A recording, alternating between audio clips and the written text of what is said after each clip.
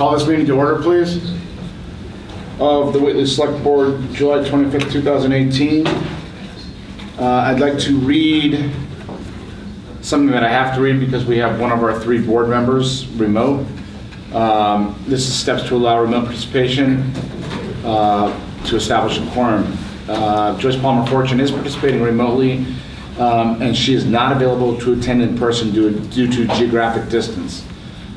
Such remote participation is authorized under 940 CMR 29.10. Therefore, all votes of the board shall be cast by roll call vote. Any questions on that? Can you hear us, Joyce? I can hear you. Good. Okay. Fred, minutes. Motion to approve the minutes of July 11th, 2018. Second. Roll call vote. I'll second that. Okay, roll call vote. Joyce? I would approve. Fred? Yes. Yes. Okay, now's the time for public comments. I'm gonna just reiterate what I've said before. Public comments is not defined as debate within the room. Looking at each other, shouting at each other. We're gonna be civil about comments. Everyone's entitled to their opinion. And I will allow comments made by individuals on behalf of others through a written statement. So I'm opening this up for public comments on any topic you would like to choose, though I have a feeling I know which one's going to be the lead. Is this the hearing or is this the... Oh, I'm sorry. It's before, because we have to allow that, and then we'll open up the hearing for those public comments. Thank you, Brian. Yeah. Does anybody want to talk about anything other than the hearing for public comments? And be sure to, I know you are, but be sure to say your name and address. Neil Abram, 184 Chestnut Plain Road. I don't know how many hearings there have been on other topics related to Club Castaway, so I can't cite which hearing it was, but in a previous hearing, when the licenses were reviewed, there was discussion and testimony about noise and about violence. And in the discussions, the only comments that were made were about avoiding this, perhaps mediating among the abutters and the new owners. In all of that discussion, there was no mention of the ordinances or the ordinance that governs establishments such as this. I understand in more recent hearings, the existence of the ordinance has come to the attention of everyone, hence there is a hearing about requesting a waiver for the new owners. My comment is, I do not understand how it is that the current ordinance, now that it is fully understood and recognized, is not being enforced for the current owners. In particular, there's been no enforcement, as far as I understand, of the requirement that the current owners have a police officer present.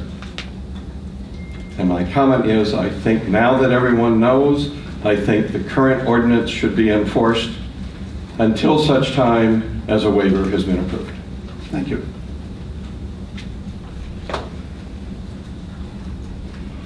Other public comment, preferably not related to what we're going to discuss in the hearing. Okay, we're going to open up the public hearing to consider a request from Whately Investments LLC for a variance from Chapter 62, Section 8 of the Whately General Bylaws for 226 State Road in Whately. That doesn't have to be voted, does it, Brian? It's just opening the hearing. Nope. Okay. Public comment on the request for a variance. Susan Barron, 120 North Street. In in looking at online for reviews of Castaway to get a better understanding of what is going on there, I found well over 100 reviews on a number of different websites. And a fair number of these reviews are talking about activity that's going on there that is basically illegal, that is against, I don't know how to cite that, 62-14B, that prohibits any act or acts or to simulate any act or acts of human masturbation, sexual intercourse, or any touching of genitals, public areas, breasts, or buttocks of any other person. Clearly there is touching going on. Honestly, I'm not comfortable reading these quotes aloud. Of course, I couldn't get the copy machine to work. I printed out just two of them from one of the websites. I've circled the text that is indicating, based on customer testimonial, that this activity is going on. So first of all, to what Mr. Abram was saying, we need to be enforcing this immediately. This is a matter of public health and safety if this activity is going on there. Second of all, in terms of the variance for police coverage, I honestly believe that if a security guard is there instead of a police officer, a security guard who is hired by the owner, it's the fox watching the hen house. You've got the security guard, there is no incentive for the owner or an employee of the owner to prevent this type of activity, and who knows what other illegal activities are going on that we haven't found evidence of. But because, frankly, it's bad for business. It looks like, based on reading a number of these reviews, a draw of the place is the fact that you can get a lap dance.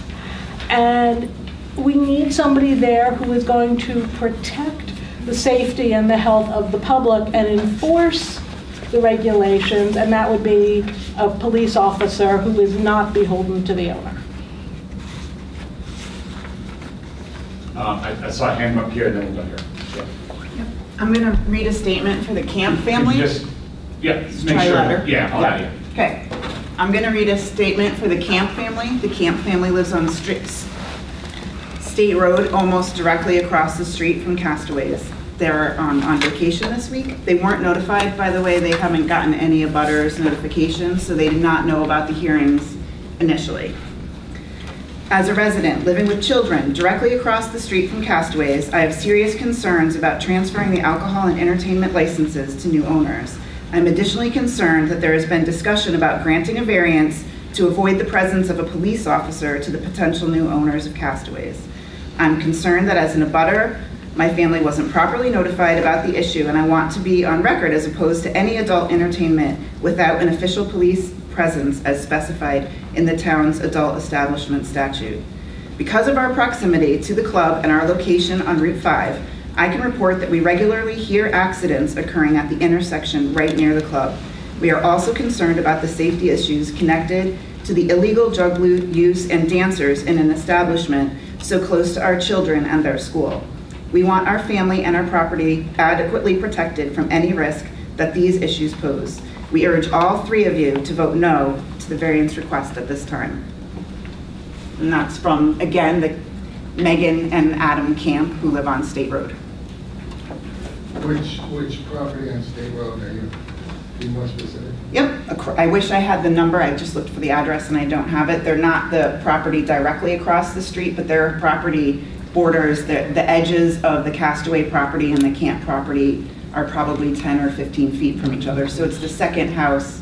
Is it the LaValleys that have the tall pine? The valley's on the corner. On the corner, then it's the second white house on Right. the left as Right. we go north on Correct. State Road, past Thank the you. Valleys. Right, okay. Yep. Then, I'm Ann Fadiman, and I'm speaking for my husband, George Howe Colt, and myself. We live at 169 Chestnut Plain. We also oppose the variance for the same reasons that have already been expressed. And in essence, it's hard to understand why police presence at Club Castaways would be unwelcome if all the bylaws were always going to be followed and always currently are followed. Yeah, Paul Newland, 148 Conway Road. As I understand it, the new owners are asking for a variance to the ordinance which implies to me that the ordinance is in effect. However, it seems to me the ordinance isn't in effect because there's never been a policeman there. So I don't know what the point of this ordinance is and why it's not been enforced. So my question is, if it is in effect, why hasn't it been in effect? If you know what I mean. Is there a reason it hasn't been enforced? Let me just comment on that. The ordinance went into effect in 1982 at a special town meeting. The business was opened in what, 72, 73? 78, I thought, but When was Castaways a club, in 73? 1973. 73. Okay. And I realize it was passed at a town meeting, but some activities that are passed at town meeting are either rescinded at future town meetings, or there could have been a variance granted to that club back then that is documented somewhere in records that nobody has said exists or is available. No, the things change. You look at town There's no reports. record of it, doesn't exist then.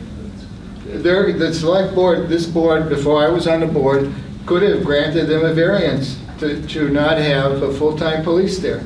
Nobody knows that. We don't have the resources to look at that right now. That's not the critical question right now, is to go back and see what they did or didn't do.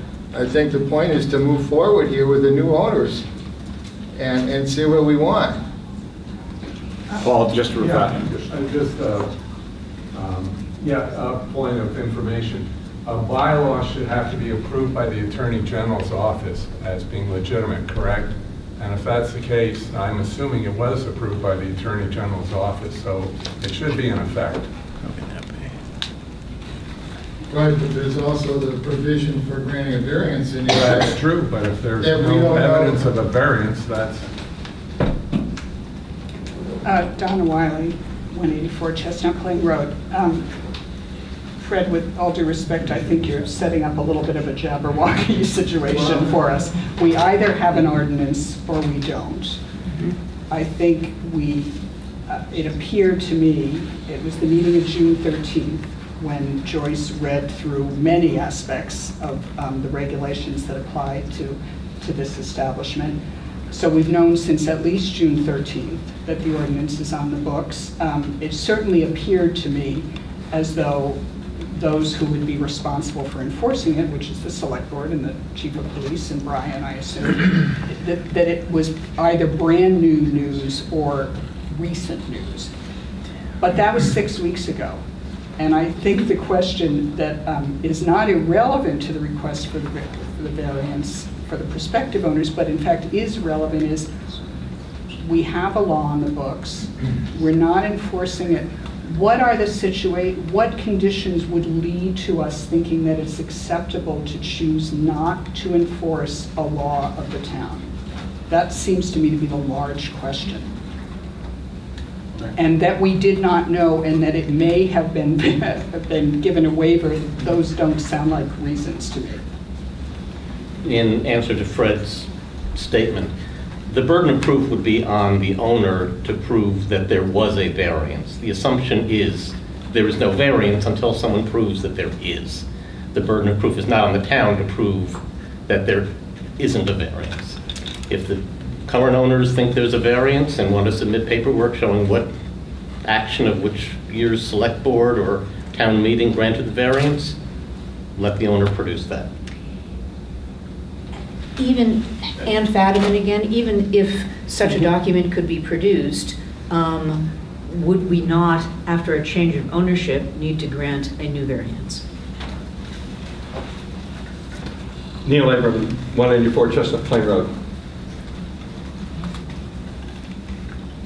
So, putting aside, but still concerned about the issue of why it is that the town has not enforced the current ordinance, and if there's any doubt, though Select Board Orlowski said it was too much work to investigate. In fact, the investigation would be as simple as sending an officer of the town to the establishment to ask if there's a variance. And if there's no evidence of it, then there isn't one. But putting that aside, we have new owners who have never operated such an establishment. They have no experience with this situation. They have made representations of what they will do to oversee conduct and behavior under their management. But it seems to me remarkably imprudent for the town to offer a waiver in advance of evidence that they are successful. And the evidence should be established by having the required police officer present for a sufficiently long time to report to the town that in fact the conduct is of this sort and may merit consideration of a variance. But to consider the variance in advance of any track record, and the new owners have no such track record at another establishment, it seems to me that in the best interests of the town, the select board should reject this request for a variance. Yeah, go ahead. No, go ahead. I want to give Joyce an opportunity to, but go ahead. Council, go ahead. Sure. There's a number of people who weren't at any of the earlier meetings, and so it's worth saying again some of the evidence that came up at the earlier meetings. And the evidence essentially was, as people have said, there's never been a police officer there. The evidence also was there's never been a dedicated security officer there or any type of security there. The evidence was that in 15 years, there's been 15 police complaints, which is one a year. So the evidence is the present owners with no security have never had any issues with regard to criminal activity there. So the new owners came in and said, we'll put in a very robust plan. It will be probably a retired police officer from another town. It will be somebody approved by your chief of police. It will be sometimes 2 security officers, whereas before there were none. There will be lighting, which will make the parking lot safer. There will be a wall, which will decrease the sound for the neighbors. And there'll be all these improvements. Now, in fact, having a part-time police officer there, according to the terms of your bylaw, whenever entertainment is available at the establishment, would be prohibitively expensive because there are times when there could be 5 or 10 people there. So my clients will not go forward, and you will go back to the old owner, and the old owner will apply for a variance, and you have to have some legitimate reason for denying the old owner a variance. And since he's had no security for 15 years and no police problems, and your variance has to do with the public good and the public safety, you're going to have real trouble denying it with nothing at all in terms of security. Now, alternatively, you can end up with a very good plan that's been worked out with the chief of police, your chief of police, at Selectman Edwards' request. We met. We came up with a 3 or 4 page single-space plan that will protect the town way better in any number of ways than what's happening there presently. And you'll ensure that there is no criminal activity there. Now, it seems to me that's a much better alternative than the one that's being suggested, where the old owners keep on owning it, They hire somebody to manage it, and you really end up with nothing. And in fact, the chief of police said that he thought that the plan that was being suggested would protect the public good, which is the standard for a variance, and in fact would be better for the town than having an off-duty officer when he doesn't have the capacity for an off-duty officer. So the evidence before you is that the only person who's a professional, who is your chief of police, has said that the variance meets the standards of a variance, that what is being suggested in terms of a security plan meets the standard for a variance. Now, you can deny it if you want, and we can litigate that, and you can enforce it against the old owner, and he'll litigate that. He'll definitely win. I think we're likely to win too, because there's no factual basis other than people saying that you should have enforced it all along. 59 Joe Zawinski, 59 Christian Lane. You know, Attorney Lesser has spoken in length many times about this. He's creating his own little filibuster here. But for him to speak for the existing owners, I think that you might have an issue with that. He's saying what they're going to be doing. I think that's wrong. Okay, so he should be speaking for his own clients. But when he starts mentioning what he has for evidence, he's using evidence going back 15 years on the current owners.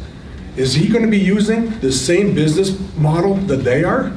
Is he that we're talking about 95 people of capacity there? Has our police chief ever seen 95 people in there? Is their plan going to address that? Are they planning to go forward with the same model that the current owners are? I don't think so. You know, I'm not speaking for them, but I don't think they're going to be investing this kind of money in using the evidence that has been generated by the current owners. Using the current owners as evidence, I think, is weak. Okay? I don't know if it carries any water at all. I know it doesn't. We're saying that this is how they did it, so it's going to work out for us when we have 95 people in this building. So what he has to say in using by evidence and threatening lawsuits and all this stuff, that's baloney. He has nothing. He has no evidence whatsoever right now to say this is why the variance should be granted. There's no way that the evidence of the current owners can be used as evidence how they're going to be running the business. And it's ridiculous to think that you can do that when you have 5 cars in the parking lot and he's going to be putting 30 cars in the parking lot. We don't even know what that place is going to look like. I'd love to have 95 volunteers go over there and see what that building looks like with 95 people in it. And then what the parking lot's going to look like with 40 cars in it. And for him to continue to use evidence of the current owner and speak for the current owner as to what they will do, I think is irresponsible of him. Thank you. Joyce, would you like to say anything? Or do you want us to continue out here? Let's let the people keep talking there. I'm taking some notes here. I just didn't want you to think you were forgotten. No, thanks, John. In the back. Could someone read? Could you tell us? I'm sorry. Nancy Sherman, 147 Chestnut Plain. Could someone read the language of the variance and what its conditions are, what the terms are? Unless it's 6 pages long or something. Well, the variance of the 2 pages that Mr. Lesser and his organization put together, that's what you're asking to read? No, I'm asking for the law. The law? Oh, the actual chapter in Whately Code currently? What circumstances is a variance granted to the bylaw? Our counsel will read, but I think that's a fair question. Our counsel will read that for the record. Mr. Chair, the standard for the grant of a variance is that the applicant must show that the public safety and order will be maintained and that the police protection of the town of Whately will be preserved in the event that such a variance is granted. That's the standard. Okay. Sir. Thank you. Brian O'Toole, I represent the Constantopouloses, and didn't have a chance to speak yet, and Attorney Lesser, much of what he did say, I do echo. From what the purpose of this public hearing is today, I think we're getting a little off base, but talking about allegations of what's happened at the Castaway Lounge. No dates are given, it's all anecdotal or anonymous web postings. People really don't know. I haven't seen what was presented to the board, but certainly the owners categorically deny any suggestion that they condone, permit any illegal activity at the club. In terms of accidents at a very busy intersection in town, nothing was presented or has been presented that's a result of this establishment. It's an intersection. People going up and down, east and west. And in terms of, again, it's off the topic of the public hearing for which we're here today, but certainly we would take into account any actions that we would have at our disposal should, after approximately 40 years or so, or even longer, of an ordinance that may or may not pertain to the current owners. Certainly, the town should expect some reaction if such an action were taken at this point. Thank you. Teresa Belisle, 190 Christian Lane. Having been a long-time, lifelong resident of Whately, do you people honestly think we would have come up with a variance asking for a law if there wasn't any action going on here? People in Whately do not do that kind of thing. When that was passed at town meeting, there had to have been some kind of action that preceded that to make it happen. We are the Whately people. We were looking out for ourselves. And somebody suggested, well, there never was police officers. We don't know that. Perhaps in the beginning there were police officers there. And as with any small town, sometimes things get a little lax and they go under the table, and that's just how it happened. But to anybody to suggest there wasn't anything that was happening there, and we would come to town meeting and put up a vote, it's completely preposterous.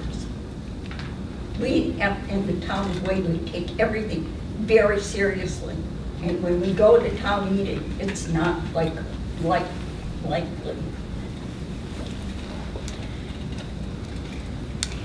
Ann Fadiman, 169 Chestnut Plain. The fact that only 15 complaints have been made to the police certainly doesn't mean that there hasn't been criminal activity, though, of course, we can't prove that it has. If anecdotal evidence on Yelp, let's say, is rejected, but no police can go in, how do we know what actually is going on? We do know that lap dances are illegal if they were happening, but at the moment, the only people inside Castaways would be the owners, the employees, and the customers. And no one in any of those three categories is ever going to call the police and say, oh my God, a lap dance is happening, even though it is illegal.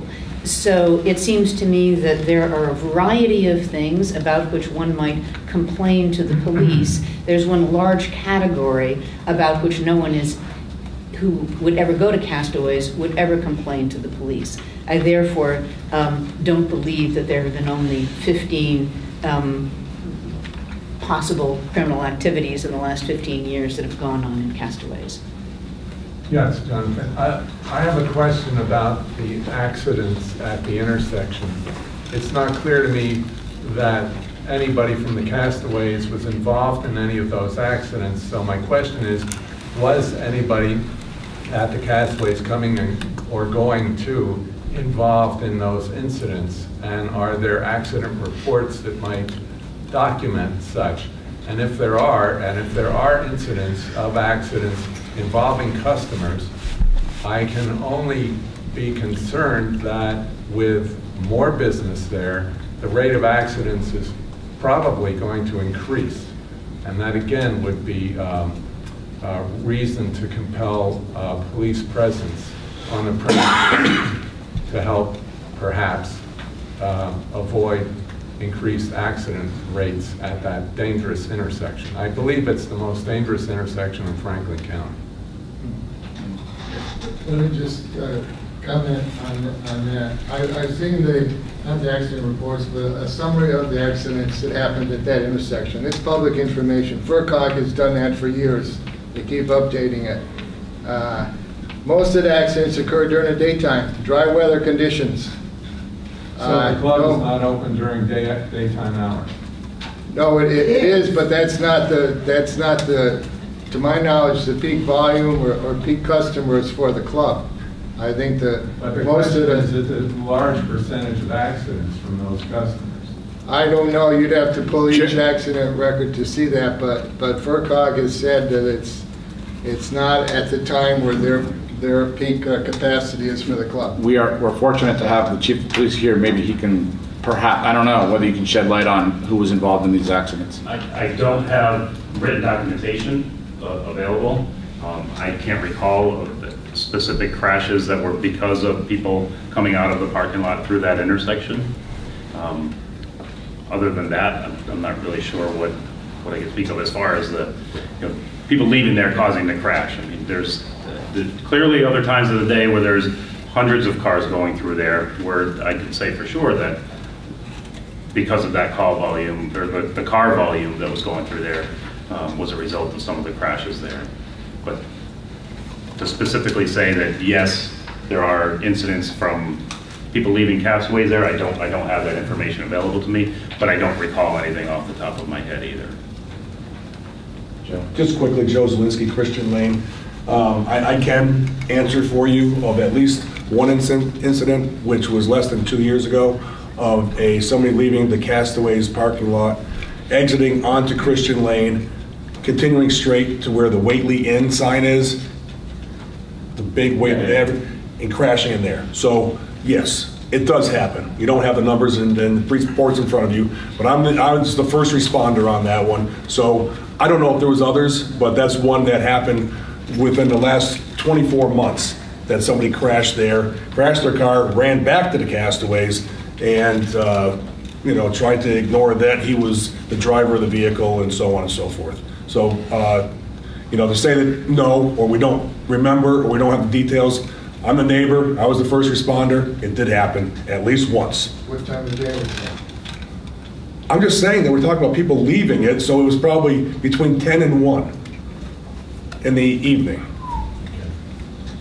Well, I don't think that matters, to be honest with you. Clearly accidents happen for a variety of reasons. To say that they're all responsible for the responsibility of Castaways would be erroneous. You could say there never has been would also be erroneous. I agree, right. But to have somebody say that we don't have any records of it, I'm going to tell you that there was one. I'm not saying it doesn't, I just say I don't have any records. And I do have one. Available. The point is if traffic is going to increase there, there's some attention that potentially should be made to that particular issue as well. Joyce, your turn. Well, I've got a few different little notes here. I was sort of thinking about, there's like one thing as far as the topic of the hearing, which is the request for the variance. I don't want to give short shrift to what so many people have brought up about the non-enforcement of the bylaw with the current owners, but I sort of feel like that's it's a little bit outside of the hearing. That's something that we should probably take up as a board outside of the hearing. But the public comment has been it's been good to hear, and I think Donna summed it up nicely that it was late May, early June maybe when I first learned of this bylaw, and I know ignorance is not an excuse. As far as evidence goes, I don't know how well social media reviews would hold up as evidence, but it does at least seem like it is something factual that I didn't know before, that there are all these reviews out there telling people that you can do things that are not allowed by the bylaw that we currently have. But if I put that aside for the moment, because I sort of think that's something we have to take up separately from the hearing. My main concern with kind of the whole security setup, and I've read the security plan that the applicants have submitted. I feel like the security personnel are going to have an intrinsic conflict of interest, and I think some of the previous commenters made similar, comments. That if someone who signs your paycheck, you've got to report on them, you're less likely to report in a way that would really bring out when something wrong or something bad is happening. And I think I said it 2 or 3 meetings ago, and I'll say it again. I would really like somebody we're signing their paychecks and they're working for us there, rather than someone who is, employed by the castaways. And that said, the applicants are clearly concerned about the effect this would have on their bottom line. That police detail, the way things are set up right now, costs something that would be, just really too much of a financial burden in their opinion. I think it's something like $45 an hour, and so that's that seems to be the main objection, is the cost. And I don't know if it's practical, but I do wonder if there's any way that the security personnel can be town employees rather than Castaways employees. And I might, I often suggest things that are not necessarily practical, but that's my main concern, is the conflict of interest that those folks have. That if they report something that subsequently leads to a suspension or a revocation of a license, that's sort of putting themselves out of a job. So that's my main concern with the whole security situation, is that we haven't found one yet where, other than having a police detail that we control directly by, through employing people, to me, that's the real essential difference here, and that's the main thing that's relevant to the hearing that I wanted to mention. Thank you. Neil Abram, to that point, I think the starting point is the ordinance, section 62, subsection 8. There is an ambiguity in the first sentence, which says that at least one police officer shall be on duty, approved by the chief of police. But in the elaboration, it says, unless otherwise notified by the Board of Selectmen, the licensee need not employ a police officer to be present if only entertainment is a band, or a vocalist or instrumentalist. So one might need to interpret whether the current ordinance stipulates that it must be police detail of Whately. It doesn't say those words. It doesn't say that it's a town employee. It says a police officer approved by the chief of police. Wouldn't an off-duty Northampton or Hatfield police officer approved by our chief be satisfactory? And in the elaboration, the alternative is that the licensee doesn't need to employ an officer if, suggests that all of the officers that are specified in this ordinance are employed by the licensee. And it is not the responsibility of the chief of police to delegate a detail. Those words are not here. Instead, it's that the licensee must find an employee, a police officer, who is approved by our chief to meet this requirement. So that's minimal burden on our chief, since clearly the records of police officers in other towns could be quickly checked to verify that these are officers in good standing that have been proposed. The burden on finding them is on the licensee, it seems to me. And so that's entirely different from the scenario of a police detail. If it were a police detail, there would have to be mention, I suppose, that the town would have the licensee reimburse the town for the police detail. That's not here. The only reference is to the licensee employing a police officer or not under certain circumstances. And so I think the issue is about the current ordinance and who must do what. And so what is the variance requesting? They're requesting a variance from having a police officer present. But Attorney Lesser said we'll probably hire retired police officers. Retired police officers might even be acceptable to our chief under certain circumstances. I don't know what the term police officer would be interpreted to mean, but what must happen if the variance is not granted?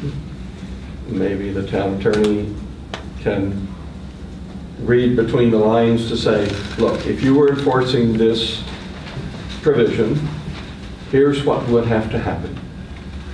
And the variance is a variance from that. Let's know what the that is.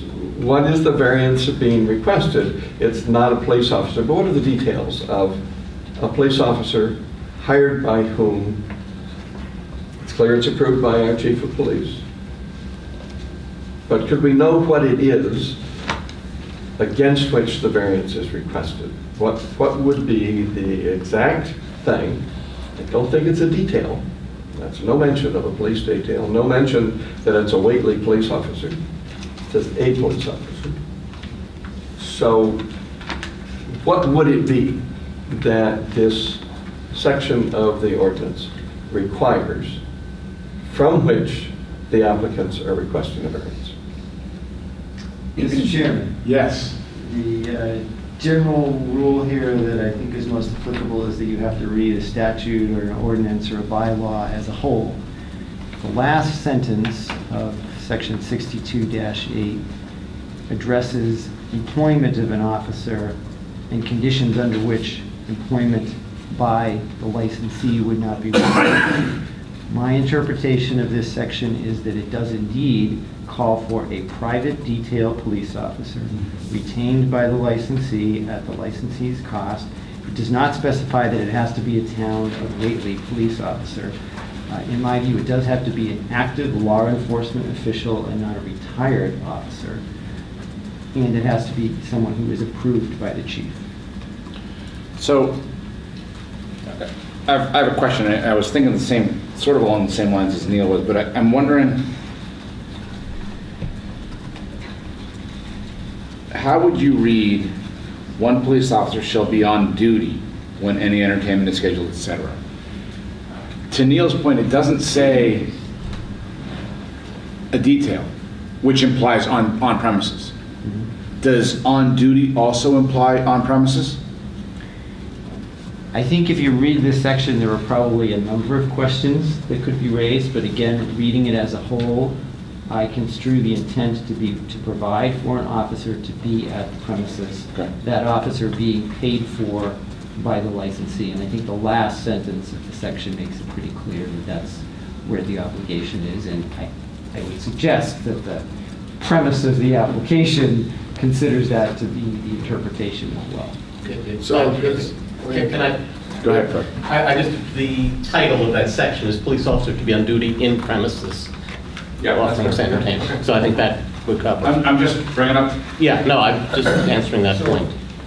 Just to follow up more on what you're saying, David, does it matter if that police officer is, and I hear what Mr. Abramson is saying, is hired by, well, not hired, but arranged by the town, paid for by the establishment, versus the establishment hiring that police officer direct? Is there a difference? This section, in my view, considers that it would be the licensee who makes the arrangements, either through a scheduling of persons who are available for details from the Whately Police Department or persons from other departments in other communities who are approved by Whately's chief.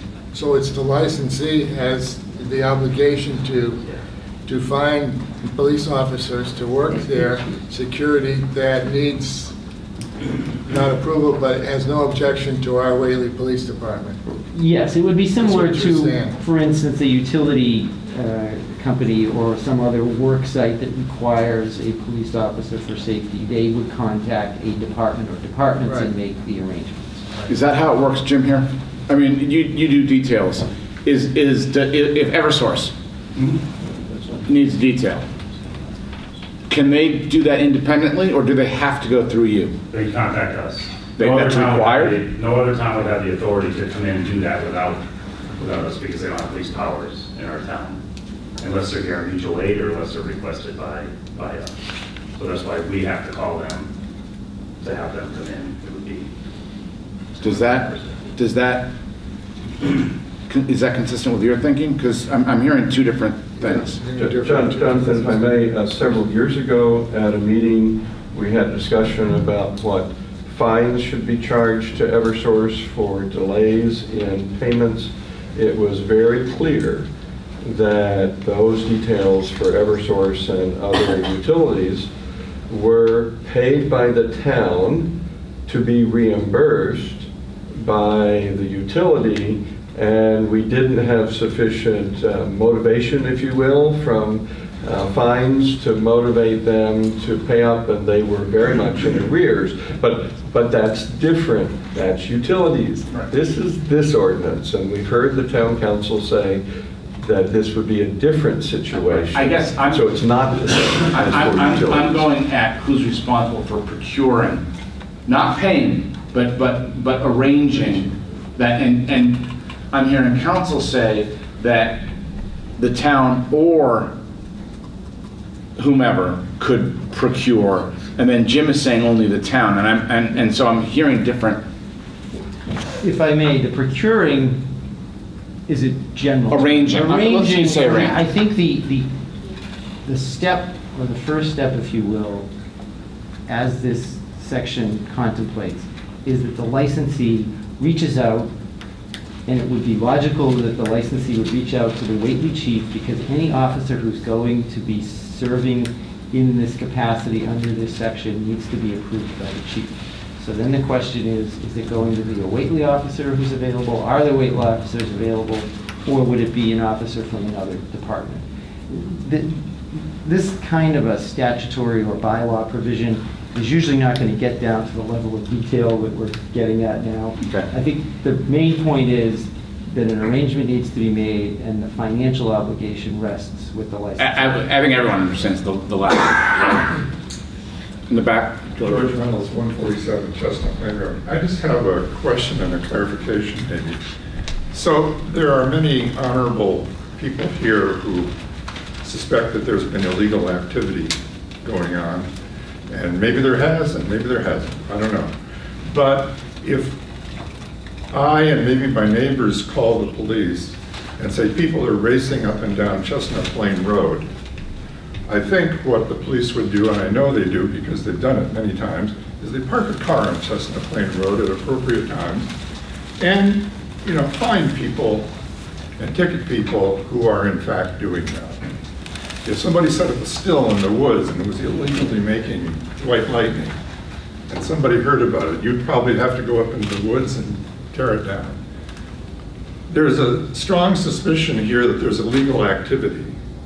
The question of a variance comes up about that. Well, why can't the police just occasionally, like they would on Chestnut Plain Road, park for a couple hours in the parking lot, go in from time to time at random, collect evidence, look at it over the next month or 6 weeks, and what's going on there now is probably going to continue in the future, whichever way it is. If it's not happening, it turns out, then maybe it wouldn't happen. If it is happening, I argue it's going to continue to happen. But we have a vehicle for finding out.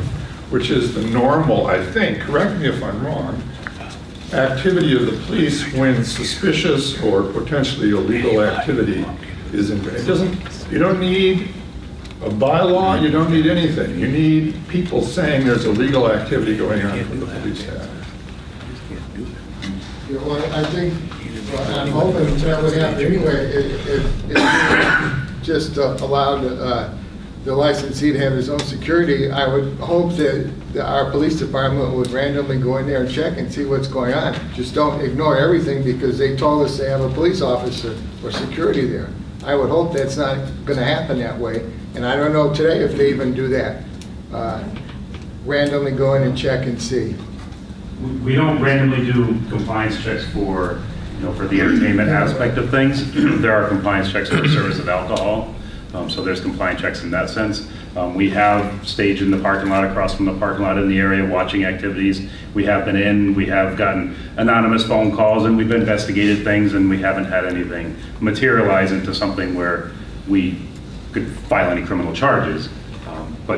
Yeah, certainly, I mean, I can only speak for the last 15 years or 18 years that I've been here. We've had a number of those occasions where we've done those things. So that's going to continue probably with the new owners. Absolutely. All right. Yeah, I want to agree and disagree with a number of people. My name is Margaret Christie. I live at 175 Chestnut Plain Road. I think, George, that when you're speeding down the road and you see a police officer, you slow down. When you are doing something illegal, like you're in the middle of a lap dance in Castaways and a uniformed officer walks in the door, you get up quick. So I think the only way that the police can interrupt that kind of activity is the way they do with the speed trap. They're there all the time, and you know they're there because they're always there, and so you don't, you don't engage in the activity, or they hide, which is a whole other question that I don't think we're taking up today. So I guess I disagree with you there. I agree with Joyce. I have concerns about conflict of interest. I agree with Ann that, and I think a number of other people, that most of the people, all of the people who are regularly at Castaways have no incentive to report most kinds of illegal activity that might regularly be going on there. And I also want to point out that although it seems clear that the town of Whately has not been consistent, in fact has been lax perhaps in our enforcement of our rules, that when Whately residents have had the opportunity to speak up about Castaways, we have been very consistent, I think, in our opinions, because not only do we have this ordinance on the books, but our town zoning in our table of use says that adult entertainment is not allowed in any zoning district in Whately. That was passed at town meeting. I understand that that's not enforceable, so I'm not making a point that we should be enforcing that, but I think we can take it as testament to the sentiments of the town at the time that that was passed. And so I think we have been consistent over time that we have concerns about this business, and so I would urge you also not to grant this variance. And then Nicole Lankowski, 22 North Street. I just want to go on record to say that I also ask you to not grant this variance.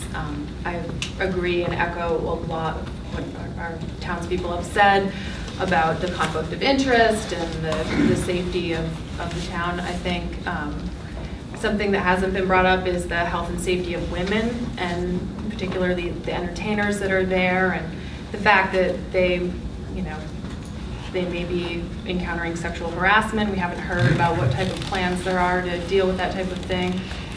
There's also a ripple effect of this type of entertainment. The women who are there are the direct ones being exploited, but then also people who go there and then go home to their families may bring a certain idea about women home that goes out into the community. Also, I would point out that the children of Whately have to learn about this type of entertainment and this type of thing at way too young of an age. And that's also a health and safety concern. Hear, hear. With regard to sexual harassment, at one of the earlier meetings, a very detailed sexual harassment plan was presented to the board, and that was one of the reasons the board approved the transfer of the liquor license and the granting of the entertainment license. we haven't talked much about the security plan. There's been a lot of talk about what presently happens inside the premises. But the new security plan would have cameras which were inside the premises, which detailed absolutely everything that happened inside the premises that would be available to the chief of police at any time. So if there were any lap dances or illegal activities, they would show up on the camera. Right now, you have no ability other than the police walking in and, as someone said, somebody jumping off the lap, because you don't have cameras in there. Part of the new security plan is to provide cameras, sufficient cameras so that every square inch is on film and available for review at any time, and all that footage has to be held by the new owners. So, in fact, there'll be much better security, and there'll be much less likelihood of any illegal activity were the variance granted. Can I ask a clarifying question? Yep. I thought I heard Mr. Lesser just say that the inside, the indoor video would be available to our chief of police at any time. Is that correct? That's my understanding. Because as I read the security agreement, it said something about proper judicial procedures, or at the discretion of Castaways Management. Can we strike that then from the proposed security agreement that regarding the indoor? Because what I understood was that the outdoor footage would be available at any time, but the indoor footage has this phrase, proper judicial procedures, written in, which sounded to me like a little bit of a roadblock to getting the indoor video. Well, the indoor video... I'm wondering if that's... I just want to make sure I'm reading that correctly. You are correct. The indoor video would be available upon a request from the court, so if there was probable cause of any illegal activity. Why would it have to be? Whoa. Why would it have to be at the request of the courts and not just our town governance? Because that was a negotiation over this. You asked us to That's come not up in with the spirit of what you said. Okay. You asked us Yeah, to come that's up why with I wanted to clarify, because what you said was our police chief could look at this at any time. It didn't say if he went to the court and got a subpoena or whatever the right thing, whatever proper judicial procedure means. So that's why I wanted to make sure that that was what you meant. It sounds like that's not what you meant. I misspoke. Or maybe it is what you meant. It would be maintained, it would be available, but it would be, if there was obviously anything serious that came up and the police needed access to it, be provided. But otherwise, it would be, yes, it would be if there was probable cause. I'm going to assume that's because that was a discussion with our police chief, and we're the ultimate approving authority. I would assume that's subject to discussion with this board about in terms of access. Well, anyway, that's where we ended up. Okay. You asked us to end up with something in writing, which we did. Brian stepped up. I had asked. He's going to get a copy of the latest plan that you sent this afternoon. I had actually suggested that they be put out for public display. I don't know whether that happened or not. There's two things. The summary. There's a plan and a summary. So we never saw the security. That hasn't been anything that the general public got to see. Is that correct? So far, that's correct. I was suggesting that the summary document that was created would be But it hasn't. for review, but it has not yet, and that's something that I requested earlier today, actually. Paul. Yeah, Paul Newland, Conway Road. I have a question for Attorney Lesser. If the new plan, security plan, or whatever it's called, is so good and so thorough and better, it seems to me he's making the argument that it's better than the bylaw provision. Well, why wouldn't the owners prefer the bylaw provision if it's a more lax provision? I don't understand the economics behind the two options here. It must be economic. Can somebody explain that? Certainly. It's obviously economic. We've been saying that from day one. Okay, nobody, no business in Whately can afford a detail every hour they're open. In fact, I'm trying to, right now, sitting here, I'm sorry, I'm Julia Solko, one of the potential owners. I'm trying to sit here and think of a business that actually has detail every hour they're open. Absolutely. A prison? I mean, Can anyone give me one example? Well, any highway construction. What's the point? Retail. The point is, it makes it cost prohibitive. Unfortunately, this is an establishment that you guys don't agree with. We understand. Everyone's entitled to their own opinion. Absolutely. There's very real people that work there who are residents of Whately and other towns. We're talking about people's lives and livelihoods that you guys may not agree with, no question. That's fine. But this place has been open 40 years. There's no evidence of any issues here. And if we didn't get when we were here for the transfer, it was the sound. Then there was accidents. And now the last thing that the town has to hang on to, this is the truth, is this variance, which is completely unrealistic. There's no business that can operate like that. I was at the licensing board today in Boston for 4 places that have capacities between 200 and 300. Nobody's operating with police the entire time. $11 million deal. I mean, it's a huge price tag. Who's operating a business like this anywhere? Who has a full, any of those full nude?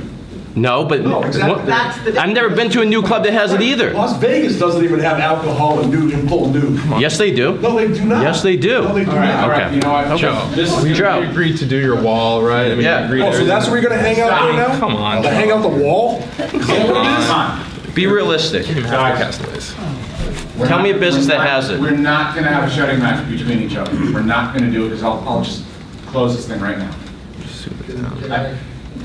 I just have one question, Fred. When we spoke earlier, I had strongly encouraged that the summary plan be distributed to people here so that people had a chance to digest it.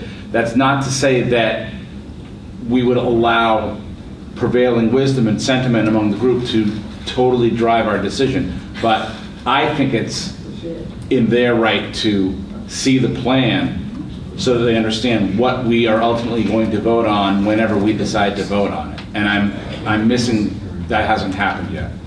I have copies here. We talked about whether the applicants would object to the summary that was sent to them. The release of it. Yeah, and I'm gonna So it might be a question we want to ask. really strongly encourage that they not have a problem with it, because I don't know why they would have a problem with it. But Is there public policy for giving it to the public? Because there's a public policy for not giving it to the public, safety. What's the public policy for giving it to the public? Seriously. I'm going to point to council here. Mr. Chairman, I looked at the draft plan as it existed on Tuesday. I prepared this summary document, doing so with an eye to not disclosing those things that I felt either the police chief or the licensee would want to be kept confidential in order to preserve elements of the plan that one wouldn't want to be sharing with those who may want to get around the plan. So the town administrator did forward a copy of that document this afternoon.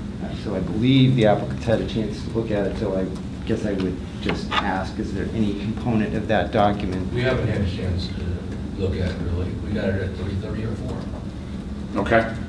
I saw hands, Neil. So I'm intrigued by this, and I respect the town council's opinion that certain aspects of a viable security plan ought to be relatively private so that it has its maximum power. But if this is a hearing about a variance on the assurance that there is a security plan, and you're asking for the townspeople to comment on the request for variance on the assurance that there is a security plan without the townspeople being able to see the security plan and comment on it, then we're being asked to comment in the abstract about a variance without some of the evidence on which we could comment. And so it seems to me you're in a situation of needing a continuance to allow adequate time for townspeople to see this summary and to come prepared to provide comment to the licensing board about the request for a variance. And so I don't think you're really in a position to decide. Now, let me... Neil, I just want to say, and if I sound defensive, I apologize, but I said not more than 5 minutes ago that I had strongly suggested to you guys. I know you did. When you say you, I just want to make sure that... No, I'm just saying that because it played out the way it did, and the applicants haven't had a chance to respond to it, we're just not ready to share it. And even if you shared it here, those who might want to comment would be at a disadvantage. I agree. I want to make a second point, however. There's only one such establishment in Whately. There is an ordinance, and it allows the board to grant variances. If the board grants a variance to the only establishment in town, the board has chosen, for whatever its good reasons are, to substitute its judgment for the judgment of the people of Whately who voted the ordinance. And you have the authority to do that, but you will have chosen to do that. And if you do, I suggest you should come to the next regularly scheduled town meeting and present those rationales, what persuaded you, for comment, because it might well be that the townspeople would choose to say, well, then let's drop the provision. Or they might say, we're going to forbid a variance of that provision. And you need to give the townspeople a chance to say whether this all works. And so whatever you decide, whenever you decide, I think it needs to be a subject for the next regularly scheduled town meeting to decide whether the ordinance itself is appropriate or should be amended in some particular ways that work the will of the people of Whately. And I would only add, and I don't necessarily disagree with you, but I want to remind people that at some point, and I know I wasn't in Whately in 1973, at some point when the bylaw, the bylaw was passed, at some point, perhaps immediately, perhaps we don't know what the timing was, a select board, a town meeting, someone decided to not enforce that. It could have been the day after it was passed, it could have been 5 years, we don't know. But I guess I want to make sure that people are aware that at some point a decision was made not to enforce by individuals with much closer memories to the bylaw actually having been passed originally. That's just that, because I know, and I don't know who said it, I wasn't aware that it existed. Nobody, to my recollection, knew that it existed before whoever found it found it. So if I may, it is speculative to say that a decision was made. Yeah, absolutely. It could just have been not enforced. Yes, absolutely. And that is to say, ignored. That's my guess. Forgotten. We don't know that there was a decision by someone. It was just not done. Right. All we know is that it was not done. Absolutely. And so beyond that, we don't know. We don't know. And hence, it would be good now, nearly 40 years later, or 40 plus years later, to have the town speak its will. Yeah, and I don't necessarily disagree with that. Fred and then Joe. Okay, I think we're talking two different documents here, two different actions. One is a security plan, and the other is the variance. The security plan was required by part of the provision of a license. The security plan was supposed to be developed, there's certain criteria on it, approved by the police chief. That was the only action that was to be taken on the security plan. And then approved by us. Well, I don't know if that language is in there. It's subject to the chief's approval. Subject to the chief's approval. But unless we object to the chief's comments, chief's approval, then I guess we have input in it. But as far as the formal approval, it's the chief. And I think that the security plan is going to be in place regardless of what we decide on the variance. The variance is talking about whether you have on-duty police officers or not. That's true. And the two are going to go hand in hand. And one can operate kind of without the other. And we haven't come to a decision to say that we want full-time police or we don't want any police there. Or in other words, granting a variance. There needs to be I some... think related to what Fred had just said, the reason the security plan is coming up in this discussion of the variance is because in the bylaw regarding the variance, I'm pulling it up here, says the applicant must show that the public safety and order will be maintained and that police protection of the town of Whately will be preserved in the event that such a variance is granted. That's why it's relevant to the discussion of the variance, because that is part of them trying to show that the public safety and order would be maintained. So that's why it's an integral part of this hearing. Right, and I would agree with that. Joe? Joe Zielinski, 59 Christian Lane. You know, this has been a lot of fun, showing up here every 2 weeks, and you know, these guys I'm sure love coming, you know, from Boston and everything. There's been, you know, obviously we've been here every meeting. There's others that have been at a few. Some have been, I don't know if there's at all of them. A summary of a security plan, if you put that in front of me right now, isn't going to tell me anything. I'm not going to say yes, it's a good security plan, or no, it's a bad. I'm not going to know. It's not going to do anything for me. We've talked, we've beaten this thing to death, right? We've had extensions, we've done everything. It is time to take a vote, right? Take a vote. There is nothing to extend. Each time we get together, we just say there's another thing that we want, and then we beat it up again. And we rehash things that somebody might not have been here 2 weeks ago. We rehash that again. The people who are taking the vote are the 3 people sitting up there that I believe have been at every meeting. You have all the information. You had the security plan that we all said you needed, right? Everything has been said. It's time to take the vote. Well,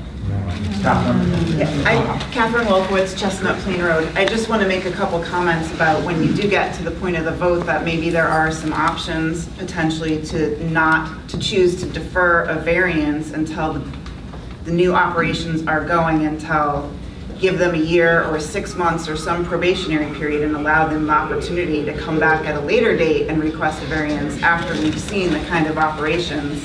And maybe a police officer has been able to attest whether or not there have been any illegal activities happening. Or potentially to, well, maybe I'm just going to leave it at that. But I would say that there are still some options regarding the vote. Margaret, I wanted to know whether there's a requirement that abutters are notified about public hearings like this. we had discussed the definition of an abutter for this, and I don't, Brian, do you? Abutters. I don't think there's any butter notification requirement for variance. Okay, thanks. We And for had- the earlier hearings, same thing? For licenses, it is. There were. Well, I was going to ask whether a decision had been made not to notify the abutters in that case.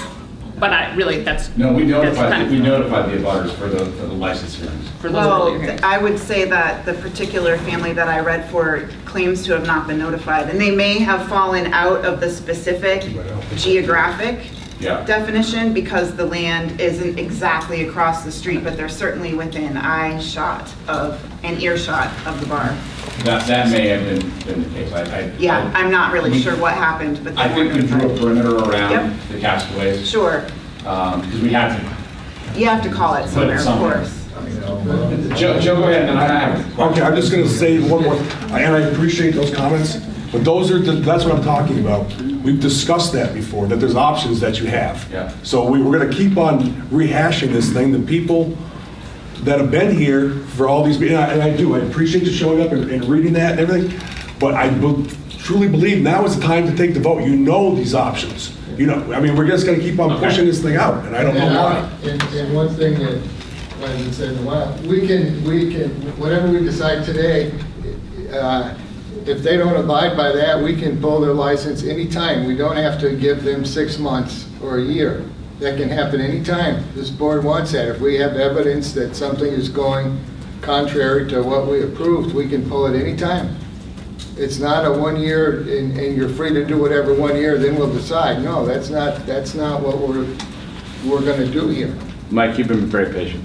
Thanks, Joe. I appreciate your comments. You've been through a lot of these meetings. I've only been to one other. There is an issue that hasn't been discussed yet, and that is about the pub-style food. There are, while that has not actually been applied for yet, that is still hanging out there. There was a request or a goal of establishing a pub-style restaurant menu that's going to involve a complete revamping of the kitchen, a look at the septic system, and there are multiple issues with that. So it's not that we've seen everything yet. Thank you. Teresa Polaya. I do have concerns about not seeing at least a rough draft or some summary of the security plan, because that's what the basis of knowing it's safe personally, knowing what the boundaries are. I spoke with the gentleman after our last meeting, and I said, I have to know the specifics. If this is happening here, where does that information get conveyed? How is it recorded? Are we going to end up in the same kind of trap we ended up the last time we voted on this bylaw? What kind of guidelines are there? Is that in that security document? Who are the enforcement people? I don't care what the security is as much as I want to know when something happens, where is it recorded? Who records it? How many things would be a violation? 1, 2, 50, 100? That's the thing that concerns me the most. You can say in generalities, oh, we're going to review it. I have a question, and I will direct it to you guys, but your attorney may want to answer it instead. What do you consider your predicted high foot traffic days/nights? There's going to be a holdover period. I think if we can all just come to grips with that, it's not like we close and there's 95 people in the parking lot. There's a little bit of a wait and see period as we transition, get rid of some inefficiencies that are there. So, I mean, there's a holdover. I don't expect it to be day one. We have 95 cars there. It's totally unrealistic. It's totally unrealistic. It doesn't happen that way. I guess my point, and I'm Jonathan, if I can tell, if we have 30 people there, that's like a successful night. You guys see what's going on there now. The idea is to raise the ticket price, which is terminology for how much each person spends in the establishment. Okay, I don't think all of a sudden we're going to be able to pull 100 people there. So, but would it be fair to say that there are certain nights that you'll have more people than others? I hope so. I hope Friday and Saturday nights are restaurant business. 70% of your gross receipts are realized on average on a Friday and Saturday. Yeah, no dispute here. I hope Friday and Saturday is more successful than Monday, Tuesday, Wednesday. I do. Okay. I can verify with my own eyes this past week or two that the number of cars in a parking lot at 1 o'clock, 2 o'clock, 4 o'clock, 6 o'clock, 8 o'clock at night, I can count them on 2 hands. And that's counting employees that are there. So employee cars in the parking lot. And now after 9, 10 o'clock, one evening, there was more cars in the parking lot. And that's either business or that's Yankee Candle getting out at 10 o'clock shift. I'm gonna go out on a limb and say that you guys are gonna be no different than any other restaurant. Friday and Saturday are your peak days, and Thursdays you're counting on being strong as well. That's when people go out. Yeah. There's a reason that restaurants are oftentimes closed on Mondays. So I just want to throw out there that there may be a middle ground to test this out. I'm also kind of curious.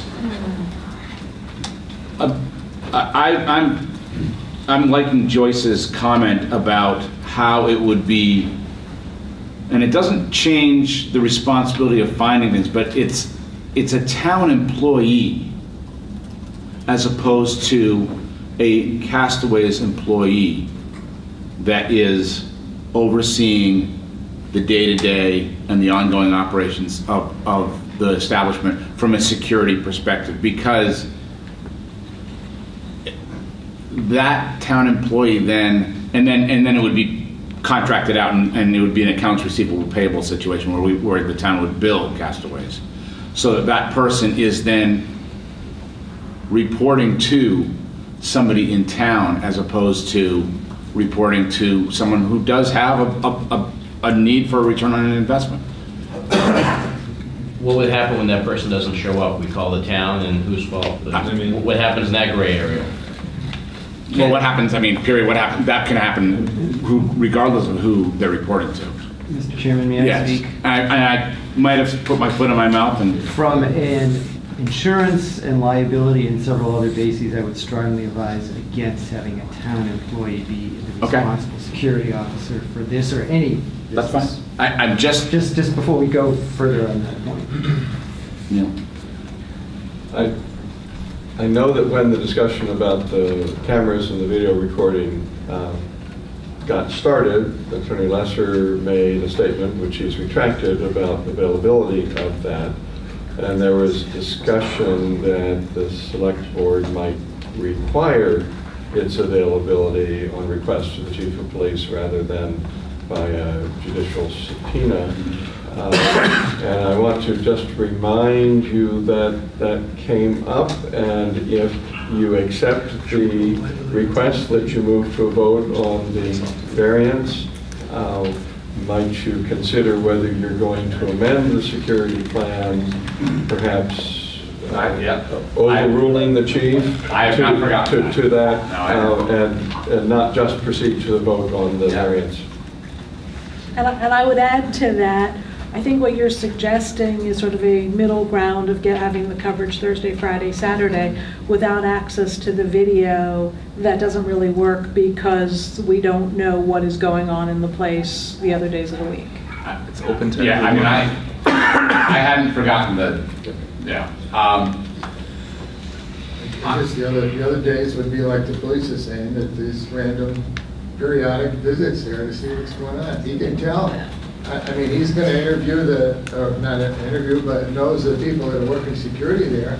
And I guess I would place some responsibility on him and his experience to know whether that person is doing an acceptable job or not. So here's what I'm thinking. First of all, the piece about the video camera being accessible has to be changed. It has to be changed. It can't go through the courts, and I don't know why. I don't know what the difference would be between internal and external cameras. And Jim, I see you raising your hand, so I'll let you throw your 2 cents in there. But yeah, I just wanted to clarify the discussion about that as far as the inside goes. Because of the activities that go on in there, it was a privacy concern that just making that information just blanket public. So if we have access to it, the public has access to it. So it was a little bit of a sticky ground because of the privacy issue. Right, but I believe, and I'm going to look to counsel here based on a conversation that I had with Brian earlier, public record laws, there are exceptions to public records laws if privacy is a concern. Is that a remotely accurate statement? Yes, and in my view, you can construct a plan that includes a provision for access by the police, which is not going to be public record, because the reason for this all is a security issue, and there are both privacy and confidentiality and other concerns here. But the reason for the police to have access would be for enforcement of public safety. And that gets to the essence of what you're acting on, right, and reviewing the variance. Right.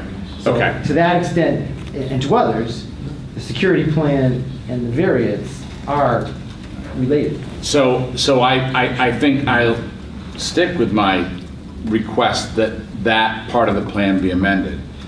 And then, as separate as they are, they're also joined at some level as well. I'm going to suggest that for a 4-month period of time, to find a middle ground, because the owners have never had experience with the type of an establishment, and because even our police chief has said, we don't know what's going to be needed if they hit the numbers reaching capacity, because we can only go by what has happened there in the past, that between the hours of 7 and 1 on Thursday, Friday, and Saturday nights, we require a police detail, and on Monday and Tuesday and Wednesday nights, that police detail duty, whatever the terminology is not required for a 4-month period of time, and then to be revisited when we can assess what is working and what is not working. So I'll throw that out as a trial balloon, just because it's in my DNA to find a middle ground. I think that's too many hours, again, based on what I see happening there today, realizing there's going to be more traffic, more business, and we have time to decide if that's actually going to happen. They have time to decide if it's going to happen too and how they want to do it. Most details are on a 4-hour minimum shift, right? So if their closing time is 1 or everybody's out by 1:30, the 4-hour shift would start from 9:30 to 1:30.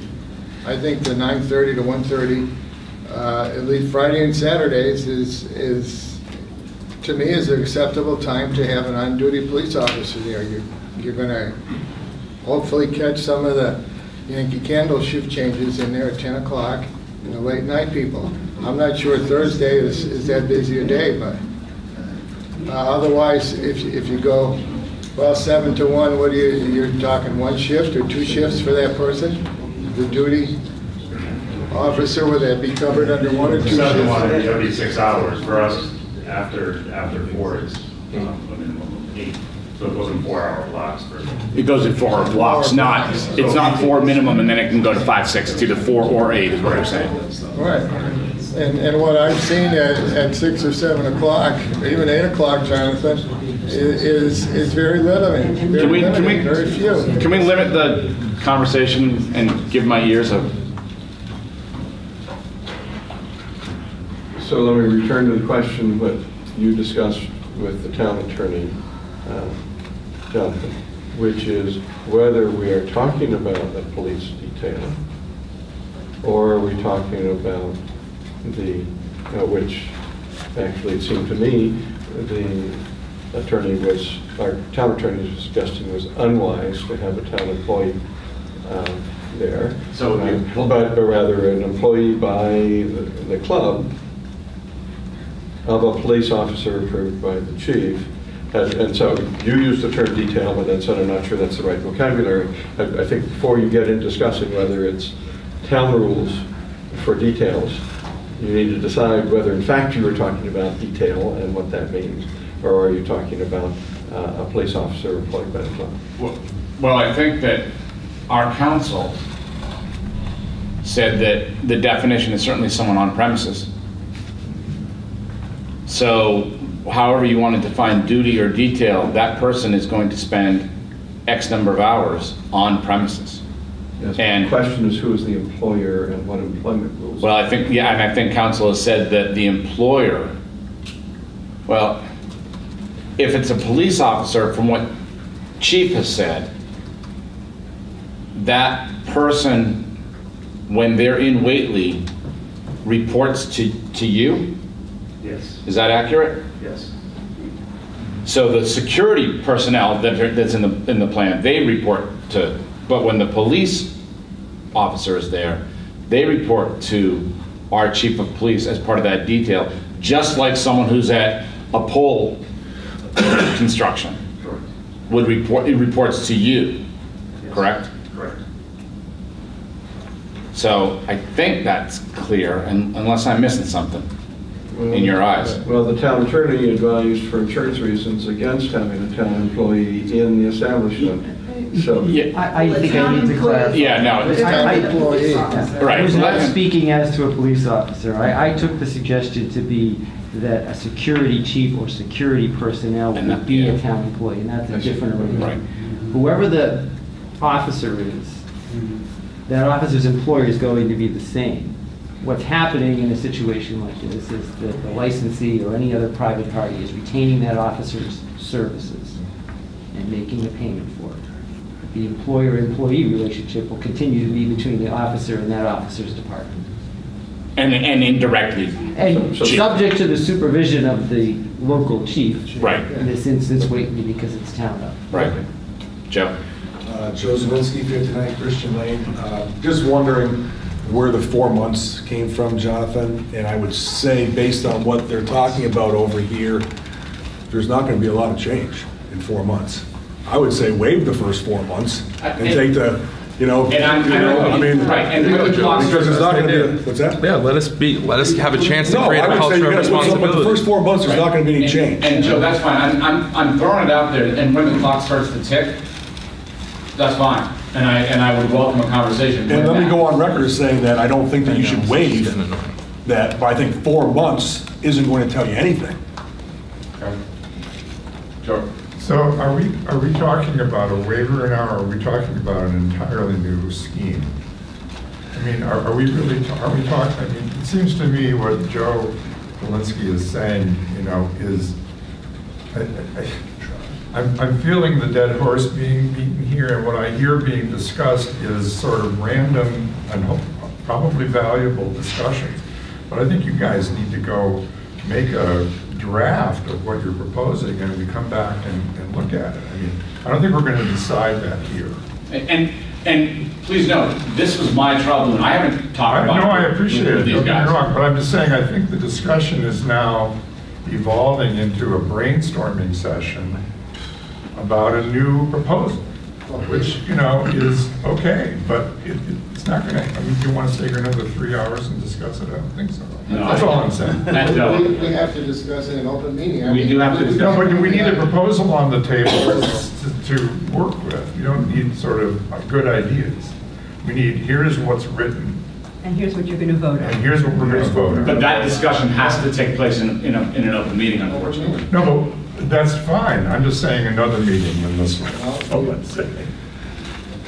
comfortable doing it at this meeting. I don't know why we need to postpone it and come back. Because I haven't seen the draft of what you're proposing. No proposal. Joyce, what do you think?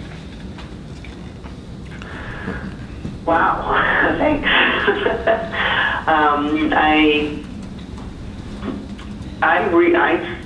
Like I said before, I think the security plan is kind of integral to the applicants being able to show what they need to show.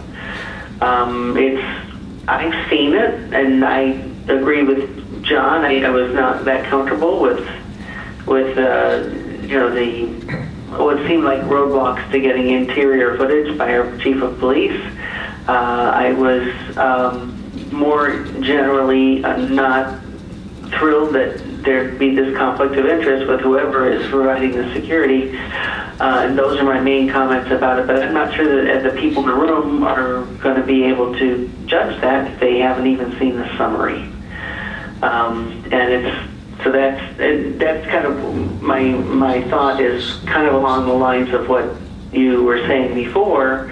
As far as granting the variance goes, that's actually kind of important. I hadn't thought about the idea of picking out peak times and requiring a detail at those times, but not at others. I hadn't really thought about that very much.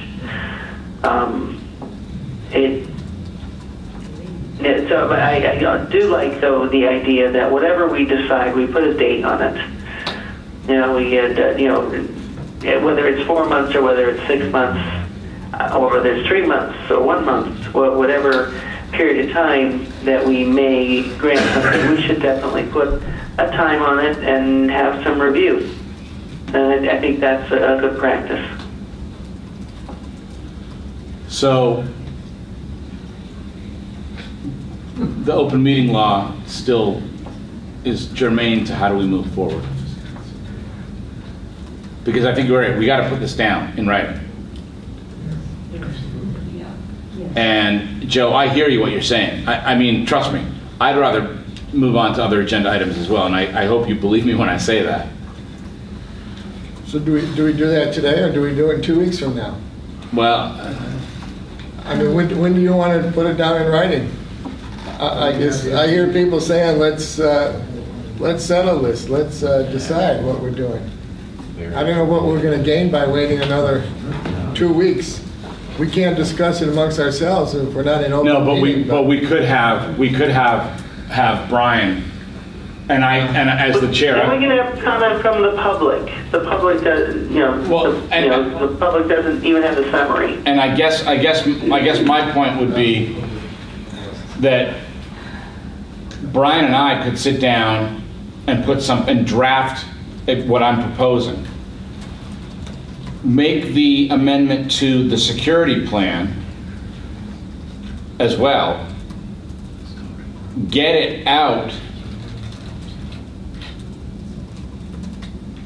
to colleagues within a week, get it on the website within a week so people have a week to digest it.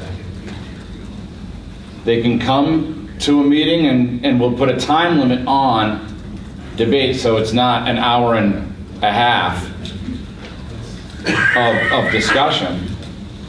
And then the board can make amendments in public meeting if they were so inclined, and then we vote on it. And we put a limit of, Brian and I can talk about it, a 30-minute limit on public debate about the draft. But,